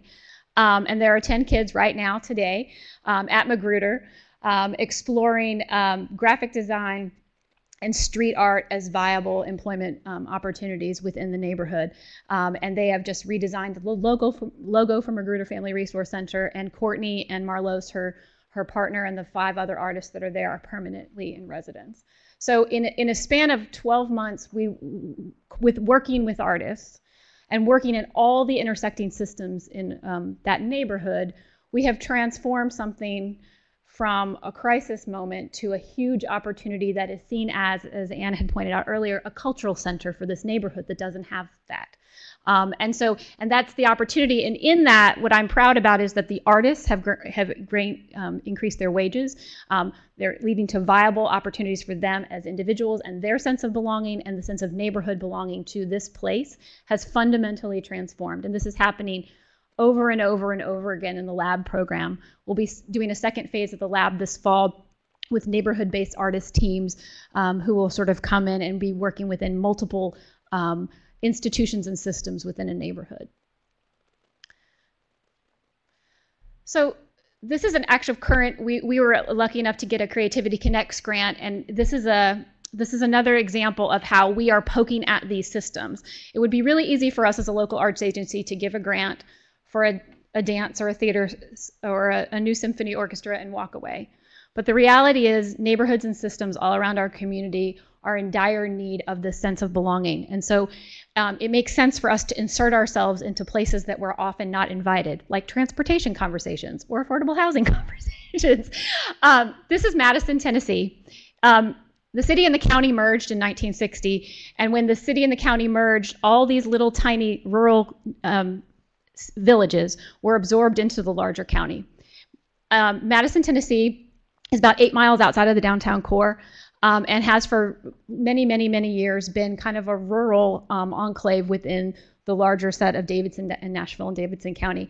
It's a place that's been a hotbed for songwriters. Johnny Cash once had a home there. Lots of songwriters and hee-haw talent once lived there because it has big lots and backyard studios. But our city's changing really rapidly. In 15 years, we'll be a majority-minority community. This community has a huge number of seniors, but it also has one of the largest spikes we have in our Latinx immigrant population. And so the dynamics of this community and its demographics are changing rapidly. And it is like this, many strip mall after strip mall after strip mall, some of which are vacant property. So we don't have a cute little downtown core to reimagine. How does a mid-sized community like ours help artists anchor and reimagine really important things as these sort of neighborhoods are in transition? But not only that, how are artists working with all the other existing systems within that neighborhood? So our grant actually is in process right now, works with the Barnes Affordable Housing Trust Fund, a nonprofit housing developer, Altogether Madison, which is an association of neighborhood associations, the Chamber of Commerce, our planning department, our library department. And we're basically, through a multi-pronged approach, inserting artists in the equitable development process of this neighborhood. So right now we have a residency program that's in an old park community center with a artist who's sort of exploring where are the cultural centers of this neighborhood? What does happen? What gets people excited? In the next year, we will be working on housing policy. The mayor just announced $25 million bond issue. $25 million bond issue that we'll put in where the city will begin building affordable and mixed-use housing, and we will be able to study the role of artists in housing-based policy, particularly in this neighborhood, as well as in corridor redevelopment. So I am at more affordable housing conversations sometimes than I am at cultural conversations because we want artists to be able to stay in this neighborhood. We want artists to be able to grow in this neighborhood, and we want them to be able to sort of imagine their retail presence in this neighborhood. The other key component of this is the transit. So this is a major arterial transit corridor. We've also just initiated a major light rail effort where this will be the terminus of a light rail hub. The city, it's a southern city, we don't do transit, not well. And so having neighbors and artists reimagine not just what the arterial access is with transit, but what it looks like and how it helps their lives culturally is going to be critically important to this corridor. So over the next 6 months, we'll unveil a series of temporary art installations, residency programs, all kind of really poking at the systems question and how artists are vital to the systems. The last thing I want to talk about is actually not a grant that we received, but where we were part of a collective impact model with our public school system. So it gets to this whole idea of cultural creative participation. So for years, I think most music and school programs do strings, orchestra, and band, maybe chorus if you're lucky. We're Music City USA, and about 5 years ago, we decided that we needed to really focus on the change in demography of our public school system and how we can make music more relevant by increasing participation. Like most school systems, we saw a precipitous drop-off for African American and Latinx students by the time we got to middle school. And we started asking, well, why? Why aren't people participating? What could we do that is different? So we created a collective impact model called Music Makes Us that combines the power of the music business that is very strong in our community with our work with individual artists and cultural organizations, and completely reshaped how music is taught in the public school system and what music is taught. We now offer, at every elementary school there's music. Middle school to high school, we have over 12 electives, including bluegrass, songwriting, hip hop, rock and roll, world percussion, and we have the largest, fastest growing mariachi program in the country. Offering curricular content that actually appeals to the kids who speak 100 different languages in our public school system. And it has exploded. We've seen increased participation rates in every one of our demographic groups, and along that research pointing to the more students stay in music programs, their academic and their social benefits go up as well. But the most important thing that this has done for us is actually help transform from our end as a local arts agency how artists and cultural organizations engage with the public school system. So this has really remapped how artists perform as teaching artists, the relevancy that they bring to the classroom, as well as our cultural organizations. So instead of bringing the musical petting zoo, which is sort of typical for orchestras, et cetera, is helping them to remap the talent of the musicians that they have in their cultural organizations to the actual needs of the student. We've created an online hub where teachers can actually locate teaching artists and cultural organizations who can bring targeted programs that meet their pedagogical outcomes into the classroom. Our new administrator of schools has just quadrupled the staffing allocation for music and arts in the public school system and launched a new STEAM effort in the public school system because of the success and the rigor of this collective impact model for music. I would also probably be a bad person if I didn't mention that we have the only high school recording label in the world at one of our local high schools, set up by Warner Music, and where students can literally from soup to nuts from 9th to 12th grade explore A&R, design, marketing, and production. The music and sound engineers program has built a world-class production studio, and they're cutting and releasing albums all the time. And it is because, though, the industry couldn't do it alone, individual nonprofit artists couldn't do it alone, the school system couldn't do it alone. It is the collective idea that participation in the arts has to appeal to everybody, and everyone needs to see their narrative in that, or they will drop off. And so it's really been about the rigor of the diversity of whose story gets told and who gets to participate in that. The other thing that for us it has done from the Arts Commission side is really increase the role of wages for workers and freelance economy. So it goes back to this belonging. In every one of these instances, in the Learning Lab, in Music Makes Us, in our Madison project, it is all about how we as an arts agency do more than the transactional, but do the transformational through relationship building and connectedness to systems that at the end of the day affect artists. Artists live in an arts ecology, but they also live in all of these other ecologies that we as local arts agencies must educate ourselves about and must become experts at so that artists can live, work, and facilitate belonging wherever they are. We've learned many things, and it's a daily thing, a daily exercise for us. But I think the most palpable for us are to work across these systems within the arts ecosystem and beyond to really get up every day and think our work is about art and belonging. And to really focus also not just on the end product, but on the social and financial capital it takes artists and cultural organizations to be excellent at their craft. And to constantly reimagine that we're not serving cultural institutions, we're serving residents who live in our city. And that matters, and that matters a lot to the narrative that we tell. We can talk more about this, but I would say that the National Endowment's investment in these very strategic things has helped us reimagine who we are and the local arts agency we're constantly becoming. I want to sort of thank you for these intersectional and cross-sector opportunities because they are how local arts agencies work. I work in service to a mayor who gets up every day and thinks, how do I make the lives of residents better? And I can't just do that if I tell her that my job is to make pottery classes available. I have to translate how pottery classes availability gets to the life outcomes of human beings and how that translates to making a city a better and thriving metropolis. And so the kind of work that you have continued to do cross-sectorally has really helped us do our work better, and I want to thank you for that. And I'm happy to take questions. Thank you so much. Yes, questions for Jen. I need to visit Nashville. I've never been, so I need to go. Please. I love what you're doing, and I love this intersection of community and artists and serving each other. It's just such a great and worthy concept. You know, I was curious about the notion of gentrification. We have an issue in Los Angeles, where I'm from, of a community just over the river on the east side who have rejected the notion of having artists move into their communities because they believe that the next step is then, of course, real estate goes up. What have you done to address this?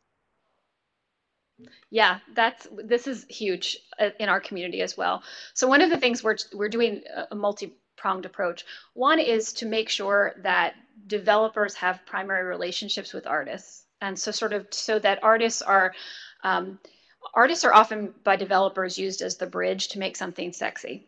So we have to sort of unpack that a little bit and help articulate that artists also need affordable and workforce housing. So the way we've approached this with our mayor's office is to sort of tell them, we don't want you to advertise that you need artist housing or artist spaces. We need you to say that artists are just like plumbers and teachers and other workers. They need affordability, and we need mixed communities of all different kinds of backgrounds and occupations. But part of it is also making sure artists are educating developers so that they're not used as bait in these sorts of conversations. We found by putting artists in design teams with developers, nonprofit and for-profit, that really makes a difference because they can advocate and say, no, I don't want to be used as a foil for that. The reality is, in cities that are growing quickly, gentrification will happen. It is a market force. I think the most powerful thing we can do is also to support artists as citizens and residents so that they can also stand up for their own agency in community and change design decisions.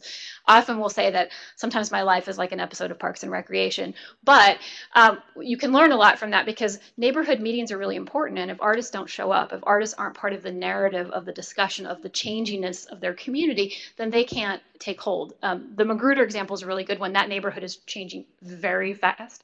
And those artists have actually formed a coalition and show up in every neighborhood decision-making process. And one of the things that's happening is a real estate transfer between African-American families who've owned what has been undeveloped real estate for a long time into selling that into sort of redevelopment. And they're very much a part of that. How do we help African-American property owners create wealth for themselves by finally selling property that's now worth something? But how can we also keep the distinctness of this neighborhood, which birthed Jimi Hendrix and a variety of other things, as we sort of do that? So part of it is also facilitating their agency in those conversations, which they're often left out of.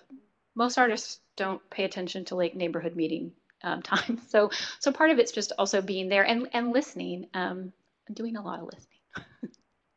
Yeah. So, go ahead, Marie. Say thank you for this work. I think it's amazing, and I want to learn more afterwards about the work you're doing with PolicyLink. Yep. About creating that cultural equity, because my organization is also a partner in that, and I think that maybe we could exchange ideas. But I just like this comprehensive approach that you've taken, and how do you work with advocacy, for artists, because there is a movement right now. I mean, there's a lot of arts advocacy work that is happening, but there's also this idea to create a cohort nationally of artists who want to run for office and to train them to do that work. How big a role does that kind of advocacy around for artists play in the process that you do? I keep forgetting that's not on. It hasn't been, because I work for the city, it hasn't been a direct space where we're sort of, recruiting and training people to run for office, but I believe that this is the first step in that. So part of what we're trying to do is help unpack how art intersects with all these other systems, with healthcare, with transit, with housing, with affordability. And once people, artists, cultural organizations, et cetera, understand how they are intertwined with those systems, they're then able to make those choices. I want to advocate for this, or I want to support a candidate who does, and sort of they feel informed by those issues. I'll give you an example that's not artist related. I sat our large cultural institutions down and just started asking them how much money off their bottom line was going to transit cost. Increased parking cost, valet, because we don't have a very good or robust transit system. And all of a sudden, these cultural organizations who had not seen themselves as sort of valuable in the citywide transit discussion, all of a sudden realized how much money they were losing because our transit system wasn't good, and all of a sudden have bandied together to really be a force for why we need this, why we need to invest it. And those cultural organizations bring the power of their boards, the power of their audiences to bear on that discussion. And at the end of the day, paying over, hand over nose for something because the system is broken is something they can find agency in. So we haven't sort of directly moved people into office, but we definitely sort of I think are creating openings for that discussion. I will say that our local arts coalition, which is a group of nonprofits and artists, very successfully lobbied during the last mayoral term and actually put together a policy platform that they asked all the mayor candidates to commit to. The candidate that won, my boss, has fulfilled all of those promises, including putting a creative economy person in her staff. And so I think that they can be very well organized into policy platforms that that do serve the larger community good, not just the arts community good. I hope I answered your question. Thank you very much. You're incredibly articulate, and I really appreciate that. How do you balance the need to nurture agency in individual artists versus in organizations, small or large? That's a great question. We balance that equally. So my team is split in organizational and leadership development and artist and leadership development. So my staff are split amongst those two. I think that they're both critically important. In an arts ecology, if you have only strong cultural organizations but weak artists, or the vice versa, it's not. So we really spend time working as much as with cultural organizations as we do with individual artists. I think for our particular community, as Dr. Chu said earlier, all communities are different. We have not very many small organizations, and so we're actually really in the space right now trying to cultivate those neighborhood and culturally specific based organizations in a healthy way, not in an unhealthy way, so that they are more part of the larger dialogue and conversation. Thanks. Thank you so much.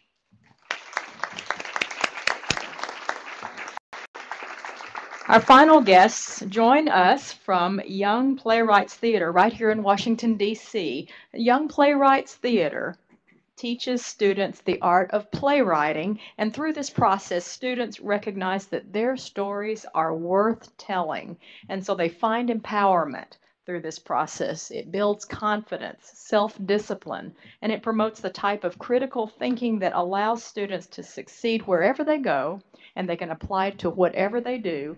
And so here to tell us more about Young Playwrights Theater and demonstrate its impact, it's Deputy Director Frank Cervarich, Program Manager Jared Schamberger, and Nakia Green, who's a recent graduate of Columbia Heights Educational Campus here in Washington, D.C. I'll turn it over to you all. Thank you very much. Chairman Chu, council members, and other distinguished members of the audience, hello. It's very good to see you all today, and we're in such excellent company this morning. My name is Frank Cervarich, and I'm the Deputy Director of Young Playwrights Theater, or YPT, and I am delighted to have the opportunity to speak with you about our organization today. This is my first time using one of these clickers. I'm really excited about it. YPT inspires young people to realize the power of their own voices. YPT is the only professional theater in Washington, D.C. that is dedicated entirely to arts education. Our program model brings us into local classrooms to teach students how to write plays, and then we bring in professional actors to bring their stories to life. We take student work from the classroom and produce it on stages across the city. We seek to create social justice, to close the academic achievement gap, and to create equitable access to arts education for all students.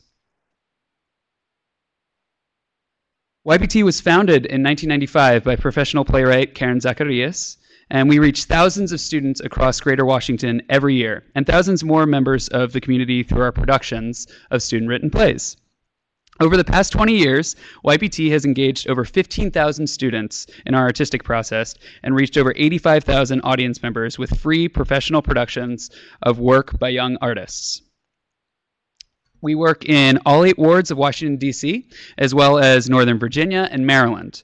For many of our students, YPT is the first chance that they have ever been given to express themselves creatively.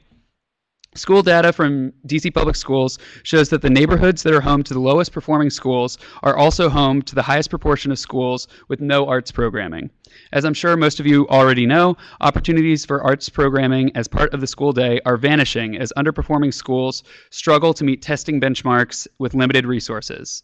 DCPS does not consider the arts as a core subject, and DC is only one of 6 states that does not have an arts education instructional requirement at any grade level. YPT helps to bridge this gap by integrating innovative arts programming directly into underserved communities at no cost to students. We meet our students where they are through a range of programs and production opportunities. Our in-school playwriting program is our flagship program. We work in classrooms from elementary all the way up through high school.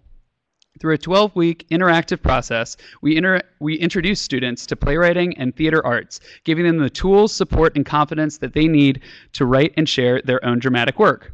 Every student writes a play, and every student gets the opportunity to see their words come to life, with professional actors coming to visit them in the classroom.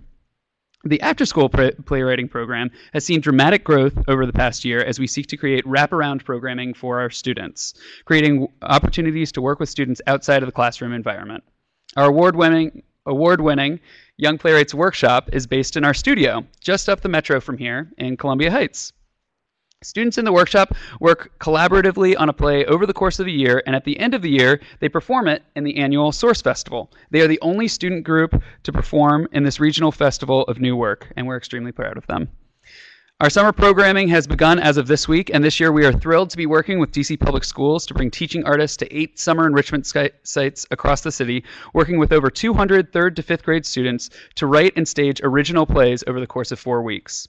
The New Play Festival is the tentpole production of our season. We produce 15 exemplary student plays from the classroom on professional stages across the city, employing professional actors, directors, stage managers, sound designers, and technicians to bring the visions of our students to life. Silence is Violence was created in 2015 under direction from our creative programs manager, Farrah Lawal-Harris, and in response to our students' need for a platform and a safe space to speak about the Black Lives Matter movement.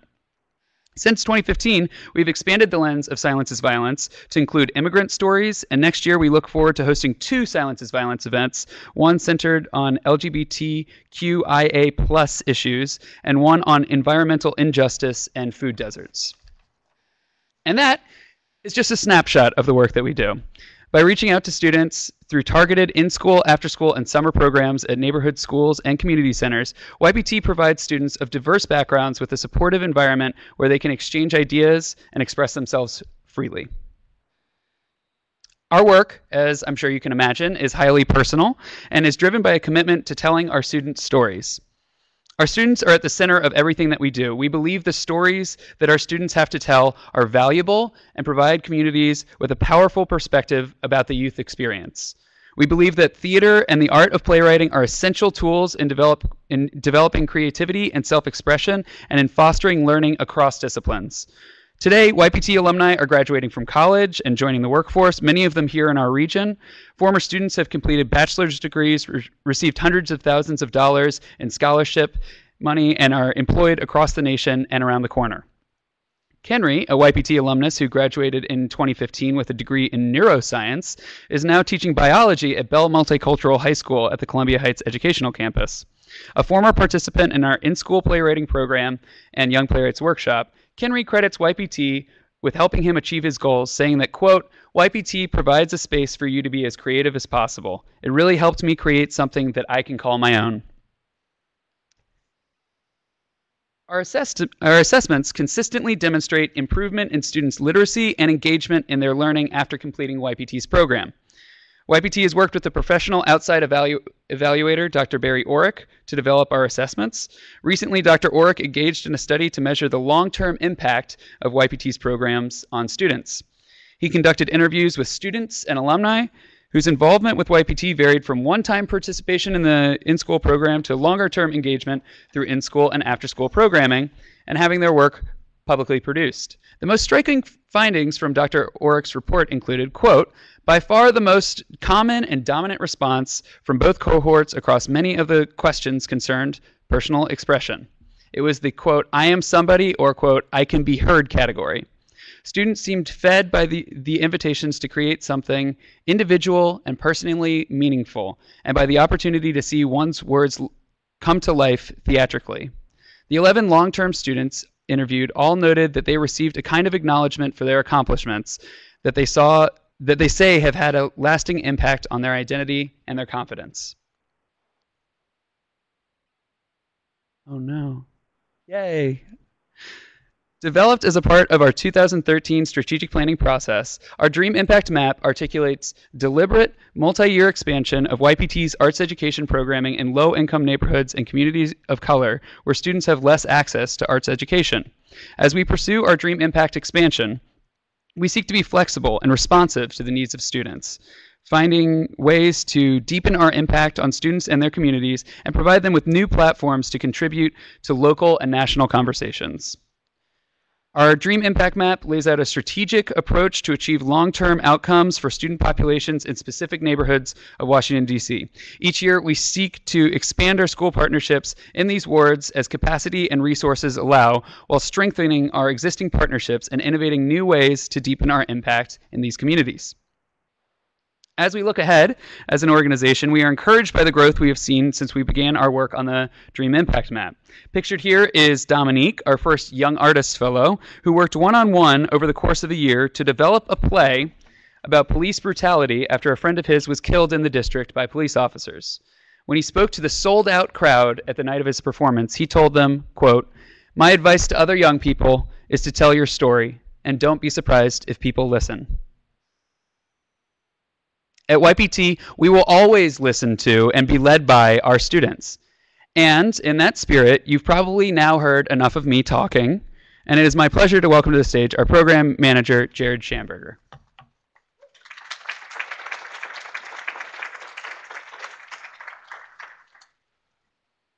Thank you, Frank. Thank you, everyone.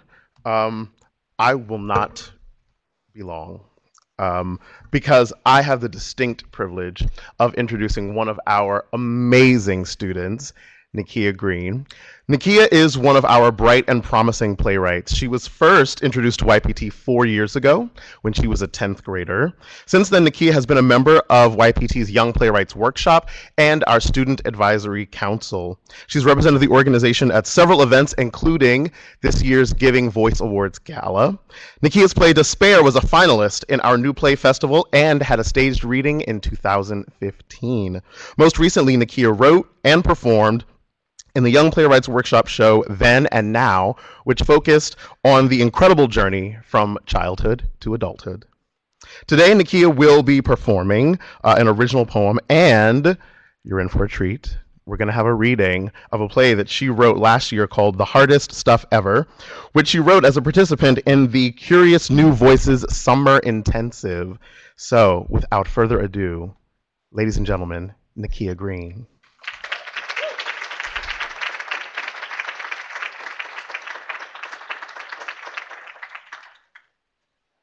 Oh gosh, hello. Whoa. Whoa. Organization, what is this? Alright, hello. My name is Nakia. So I'm going to start this off by asking you guys, do you guys have a dream? Because I know I do. My name's Nakia, and I said that before, but for a long time I didn't have a dream, and I didn't know what I wanted to do when I grew up. I couldn't see myself in where I wanted to be. I was kind of floating through high school, on the verge of giving up and on the verge of dropping out. But when I was in 10th grade 4 years ago, like you said, the second biggest assignment for English class was to write a play. We'd be writing it with the aid of some outside company called Young Playwrights Theater. At the time, I'd never heard of it, but I enjoyed the process of playwriting very much. So much, in fact, that I jumped at the chance to join their out-of-school program, the Young Playwrights Workshop. And for the past 4 years, it has been a life-changing experience for me. I had never seriously considered the arts as a career path before, yet at my time at YPT, I've seen and spoken with so many inspiring people. It was and still is amazing to have real-life examples of what I want to do and what I want to be, and who I want to be as an artist. Now, when I was growing up, the only artists I knew were old white guys from Europe. Nobody I knew grew up to be one. Nobody I knew wanted to be one. And I never really got the chance to see what it was like to have the arts play a huge role in my life. And the importance of an organization like the Young Playwrights Theater is something that I will always vouch for, not only to me, but to DC itself. It's a way for young people like me to step into the beautiful artist culture that we have here in the district, and it's a way for them to see that you don't have to have a 9-to-5 job at some company to earn money, and you can do what makes you happy as a career. And if you don't want to pursue a career in the arts, YPT makes it easy to just keep them in your life, like as a hobby. And by supporting us and supporting YPT, you support people like me who were able to find their voices, and yeah.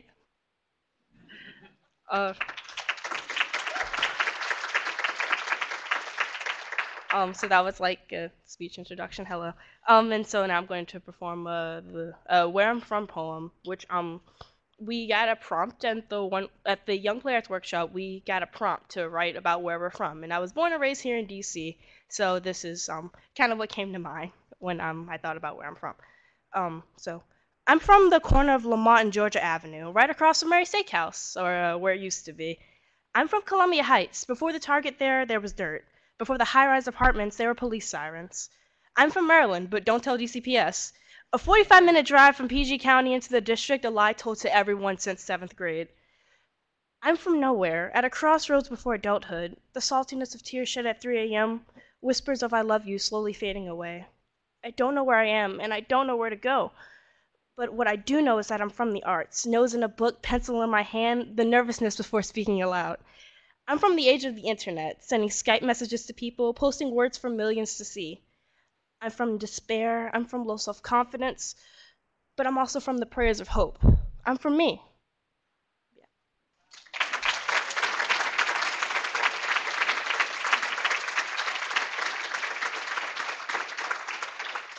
Oh, okay. And now the stage reading of the play I wrote. Oh gosh. Yeah, I wrote the little bit about the at the summer intensive. It was in Denver, Colorado, where it was essentially like a 1-week program that was sponsored by YPT to go.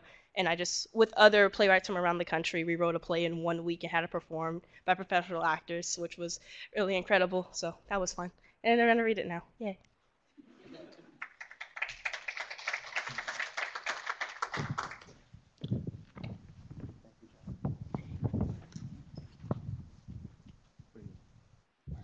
Okay, great. Oh, that's right, you are. Okay. We rehearsed this. Oh. Okay. The scene starts with a singular figure on a deserted street corner. He is on the phone.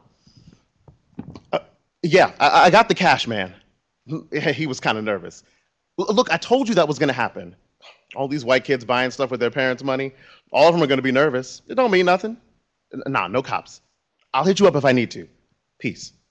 Eric, I need to talk to you right now. Oh, John, what are you doing here? That's not important. What are you doing here? Keep your voice down. What do you think I'm doing here? It's obvious what I'm doing here. Well, you better not be here to buy. Well, of course not. Good.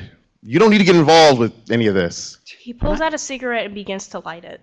I'm not here to get involved in anything, and you know I don't like it when you smoke. Yeah, well, get over it. Thank you. Still, answer the question. Why are you here? Well, I needed to see you. Why are you laughing at me? Because, babe, that's hilarious. Don't call me that. Well, you know you love it. But really, is strolling down here looking like Bill Gates or something? You know how... You think I know how to dress for a drug deal? I mean... But anyway, this isn't about me. There was no way I couldn't try to find you. After you told me about your family and what you have to do... Yeah, I get it. Look, John, I ain't some charity case. Just because some bleeding heart rich boy is feeling generous don't mean... 2 weeks. Huh? 2 weeks, Eric. You were gone for 2 weeks. No texts, no calls, no anything. I had no idea where you went, and neither did anyone else. You have no idea how worried I was, how worried I still am. Hey, calm down. I'm here right now, ain't I? But for how long? How long until you're back on corners like this, selling stuff and wasting your life? Look, I don't know why you even care so much. I'm just another dude in one of your classes, man. Don't worry about me. If something happens to me, something happens. That's how the streets are. You still don't get it, do you? Get what?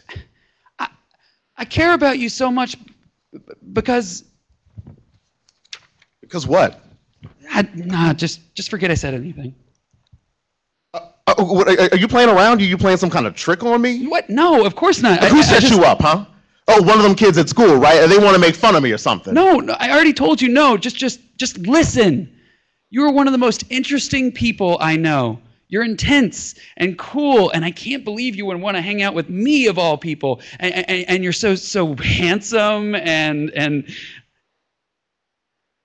Suddenly, Eric's arms are on either side of him, boxing him in and pinning him to the wall. What are you doing? Let me go. Do you really think you can just say something like that to me and leave? Really? I don't know what you're talking about. No, I think you do. What was that about me being handsome? Listen, I just said that on an impulse. An impulse? Yeah, it was simply my brain reacting to the stress that I've been under. So you're telling me that you never once thought of me like that? Yes, exactly. Never thought about touching me? No. How about kissing me? Neither of them speak for a long moment. Eric sighs, slowly dropping his arms down to his sides and turning away from John. What am I doing? You were about No, to... never mind. It doesn't even matter. What? I said it don't matter. Look, whether you like me or hate me. Eric, what are you talking about? We're from two different places, man. The world don't care how much you like me or how much I like you. You got your whole life ahead of you, and I don't even got one. Wait, I don't get it. So you do like me? Are you even listening? Look, for all them smarts you got, you can be really dumb sometimes. So that's a no. That's not what I'm saying, and you know it. So what are you saying? Tell me, or else I won't understand. Fine. You want me to say it? I'll say it. I like you, all right? But I already know you're too good for me. I ain't gonna amount to anything, and you're wasting your time being friends with me. Like, let alone liking me. You can do better, and I'm gonna make sure you do better. That's why I've been gone for 2 weeks, doing stuff like this and hoping you forget about me. But that's stupid. No, it's what's gotta happen. Did you just hear me? No, it's really just stupid. I could never forget about you. You're the only person who understands me. Oh, come on, you know that's not true. It is. It doesn't matter what you say. The further you push away from me, the closer I just want to pull you back. I don't know if telling you how I feel is a good idea. I don't know if being in love with you is the right choice. But what I do know is that I can't lose you. But... No buts. Who says you can't accomplish things? Who's to say that things will always be like this? You don't know how strong you are, Eric, but I do. Still, though, it don't matter what you think of me. What about my mom and sister? Who's going to take care of them if I'm not doing this? Don't you see? You aren't taking care of them. You're hurting them, and you're hurting yourself. John, you don't know what you're talking about. Okay, you ain't never been where I am. You don't know where I'm coming from. It can't be that hard, really. You can just find somewhere to work, or... It ain't that simple. And you keep acting like you understand when you don't. That's not true. No. You're right. I don't understand, Eric. Huh? You're right, and you've been right this whole time. I just wanted to help. It's just not fair, and you're right. I'm just some rich white kid acting as if I understand when I don't, and... Hey. It's okay. I get it, man. I really do. And you're not like that. You got heart. You ain't like any of these other dudes I sell to who couldn't care less about me. I still don't get why me, but I do know that you're special and you're important to me. Oh, could you say that again? You're important to me, John. I don't want to lose you either, but there ain't another way for me. You got to understand that. I've been trying. Believe me, I've been trying, but this is all I can do. For now.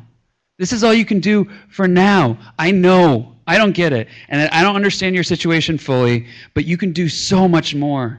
And I know you can. And if you believe in yourself, well, if you can't believe in yourself, I'll just believe for both of us. And I'll keep believing in it until you do. Thanks. And I don't know, soon, maybe we could be something more than this. After I can move on and not drag you down in all this, because you don't deserve that. And neither do you, Eric. Yeah, if you say so. I'd like that. I really would. End of play.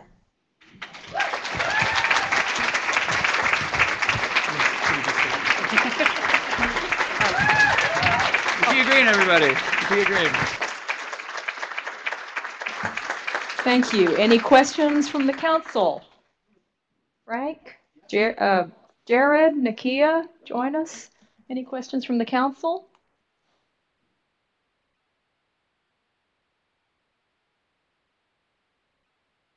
Congratulations. I know how hard it is to write plays. Are you working on something new? Oh no. See, the play that we did for the workshop, it's throughout the school year. And we just finished that, so now I'm like kind of burnt out on writing. Not gonna lie, I'm not full disclosure, but I would like to. There's a couple plays that because I like to start and stop, and I'm just like, I should probably go back to those plays and finish them. But yeah, no, I'm not working on anything. What inspires you on what subject matter where you think, yeah, I could write a play about that? What are there situations that happen you think, oh, I could write about that, or what really gets you going? I'm definitely just like stuff. I'm more of a nonfiction person than a fiction person, so I like to look at things around me and situations around me, which inspired that play. Just sort of like seeing people in my community in DC, just how people have to be on the streets and to earn money. That's their only way, and just how I could like talk about like important issues that affect me personally as well as people I know. I definitely just a lot of social justice issues because that's important to me because they affect me whether I want them to or not. But definitely just realistic things that happen in my life I want to write about. Yes, I just want to say thank you for the work that you do, for providing a safe space, a nurturing space for young people to find themselves, find their voice. And I think it's particularly important in this at this time for the Latinx community, that young community who many times lives in fear and don't have a lot of safe spaces. So just want to say thank you for all the work that you do, and congratulations to you for your creativity. Thank you. I also wanted to comment. I've known your founder, Karen Zacharias, for many years. I mean, it's got to be, I think, around 25. And when I was acting more, I was in one of her plays.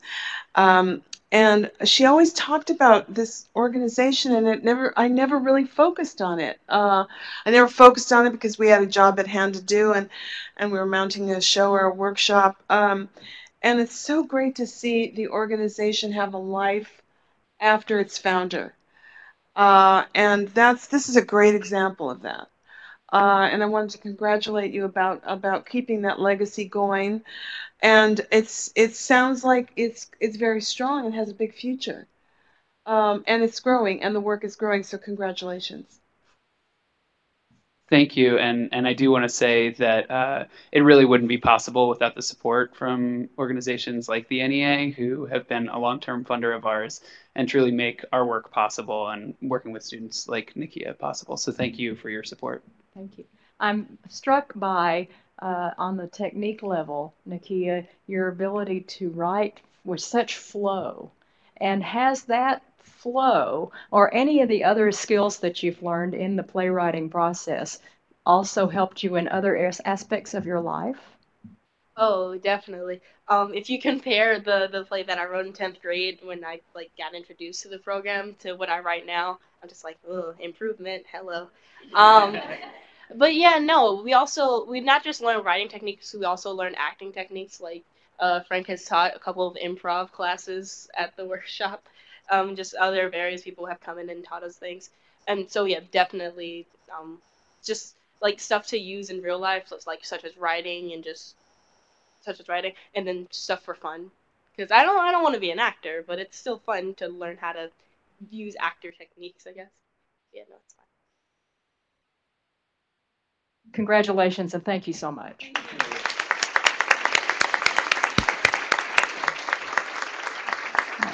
We have one final piece of business. I'm pleased to announce that the National Council on the Arts has reviewed the applications and the guidelines presented to them, and a tally of the council members' ballots reveal that all recommendations for funding and rejection have passed. And are there any other final comments, questions, or discussion for the council?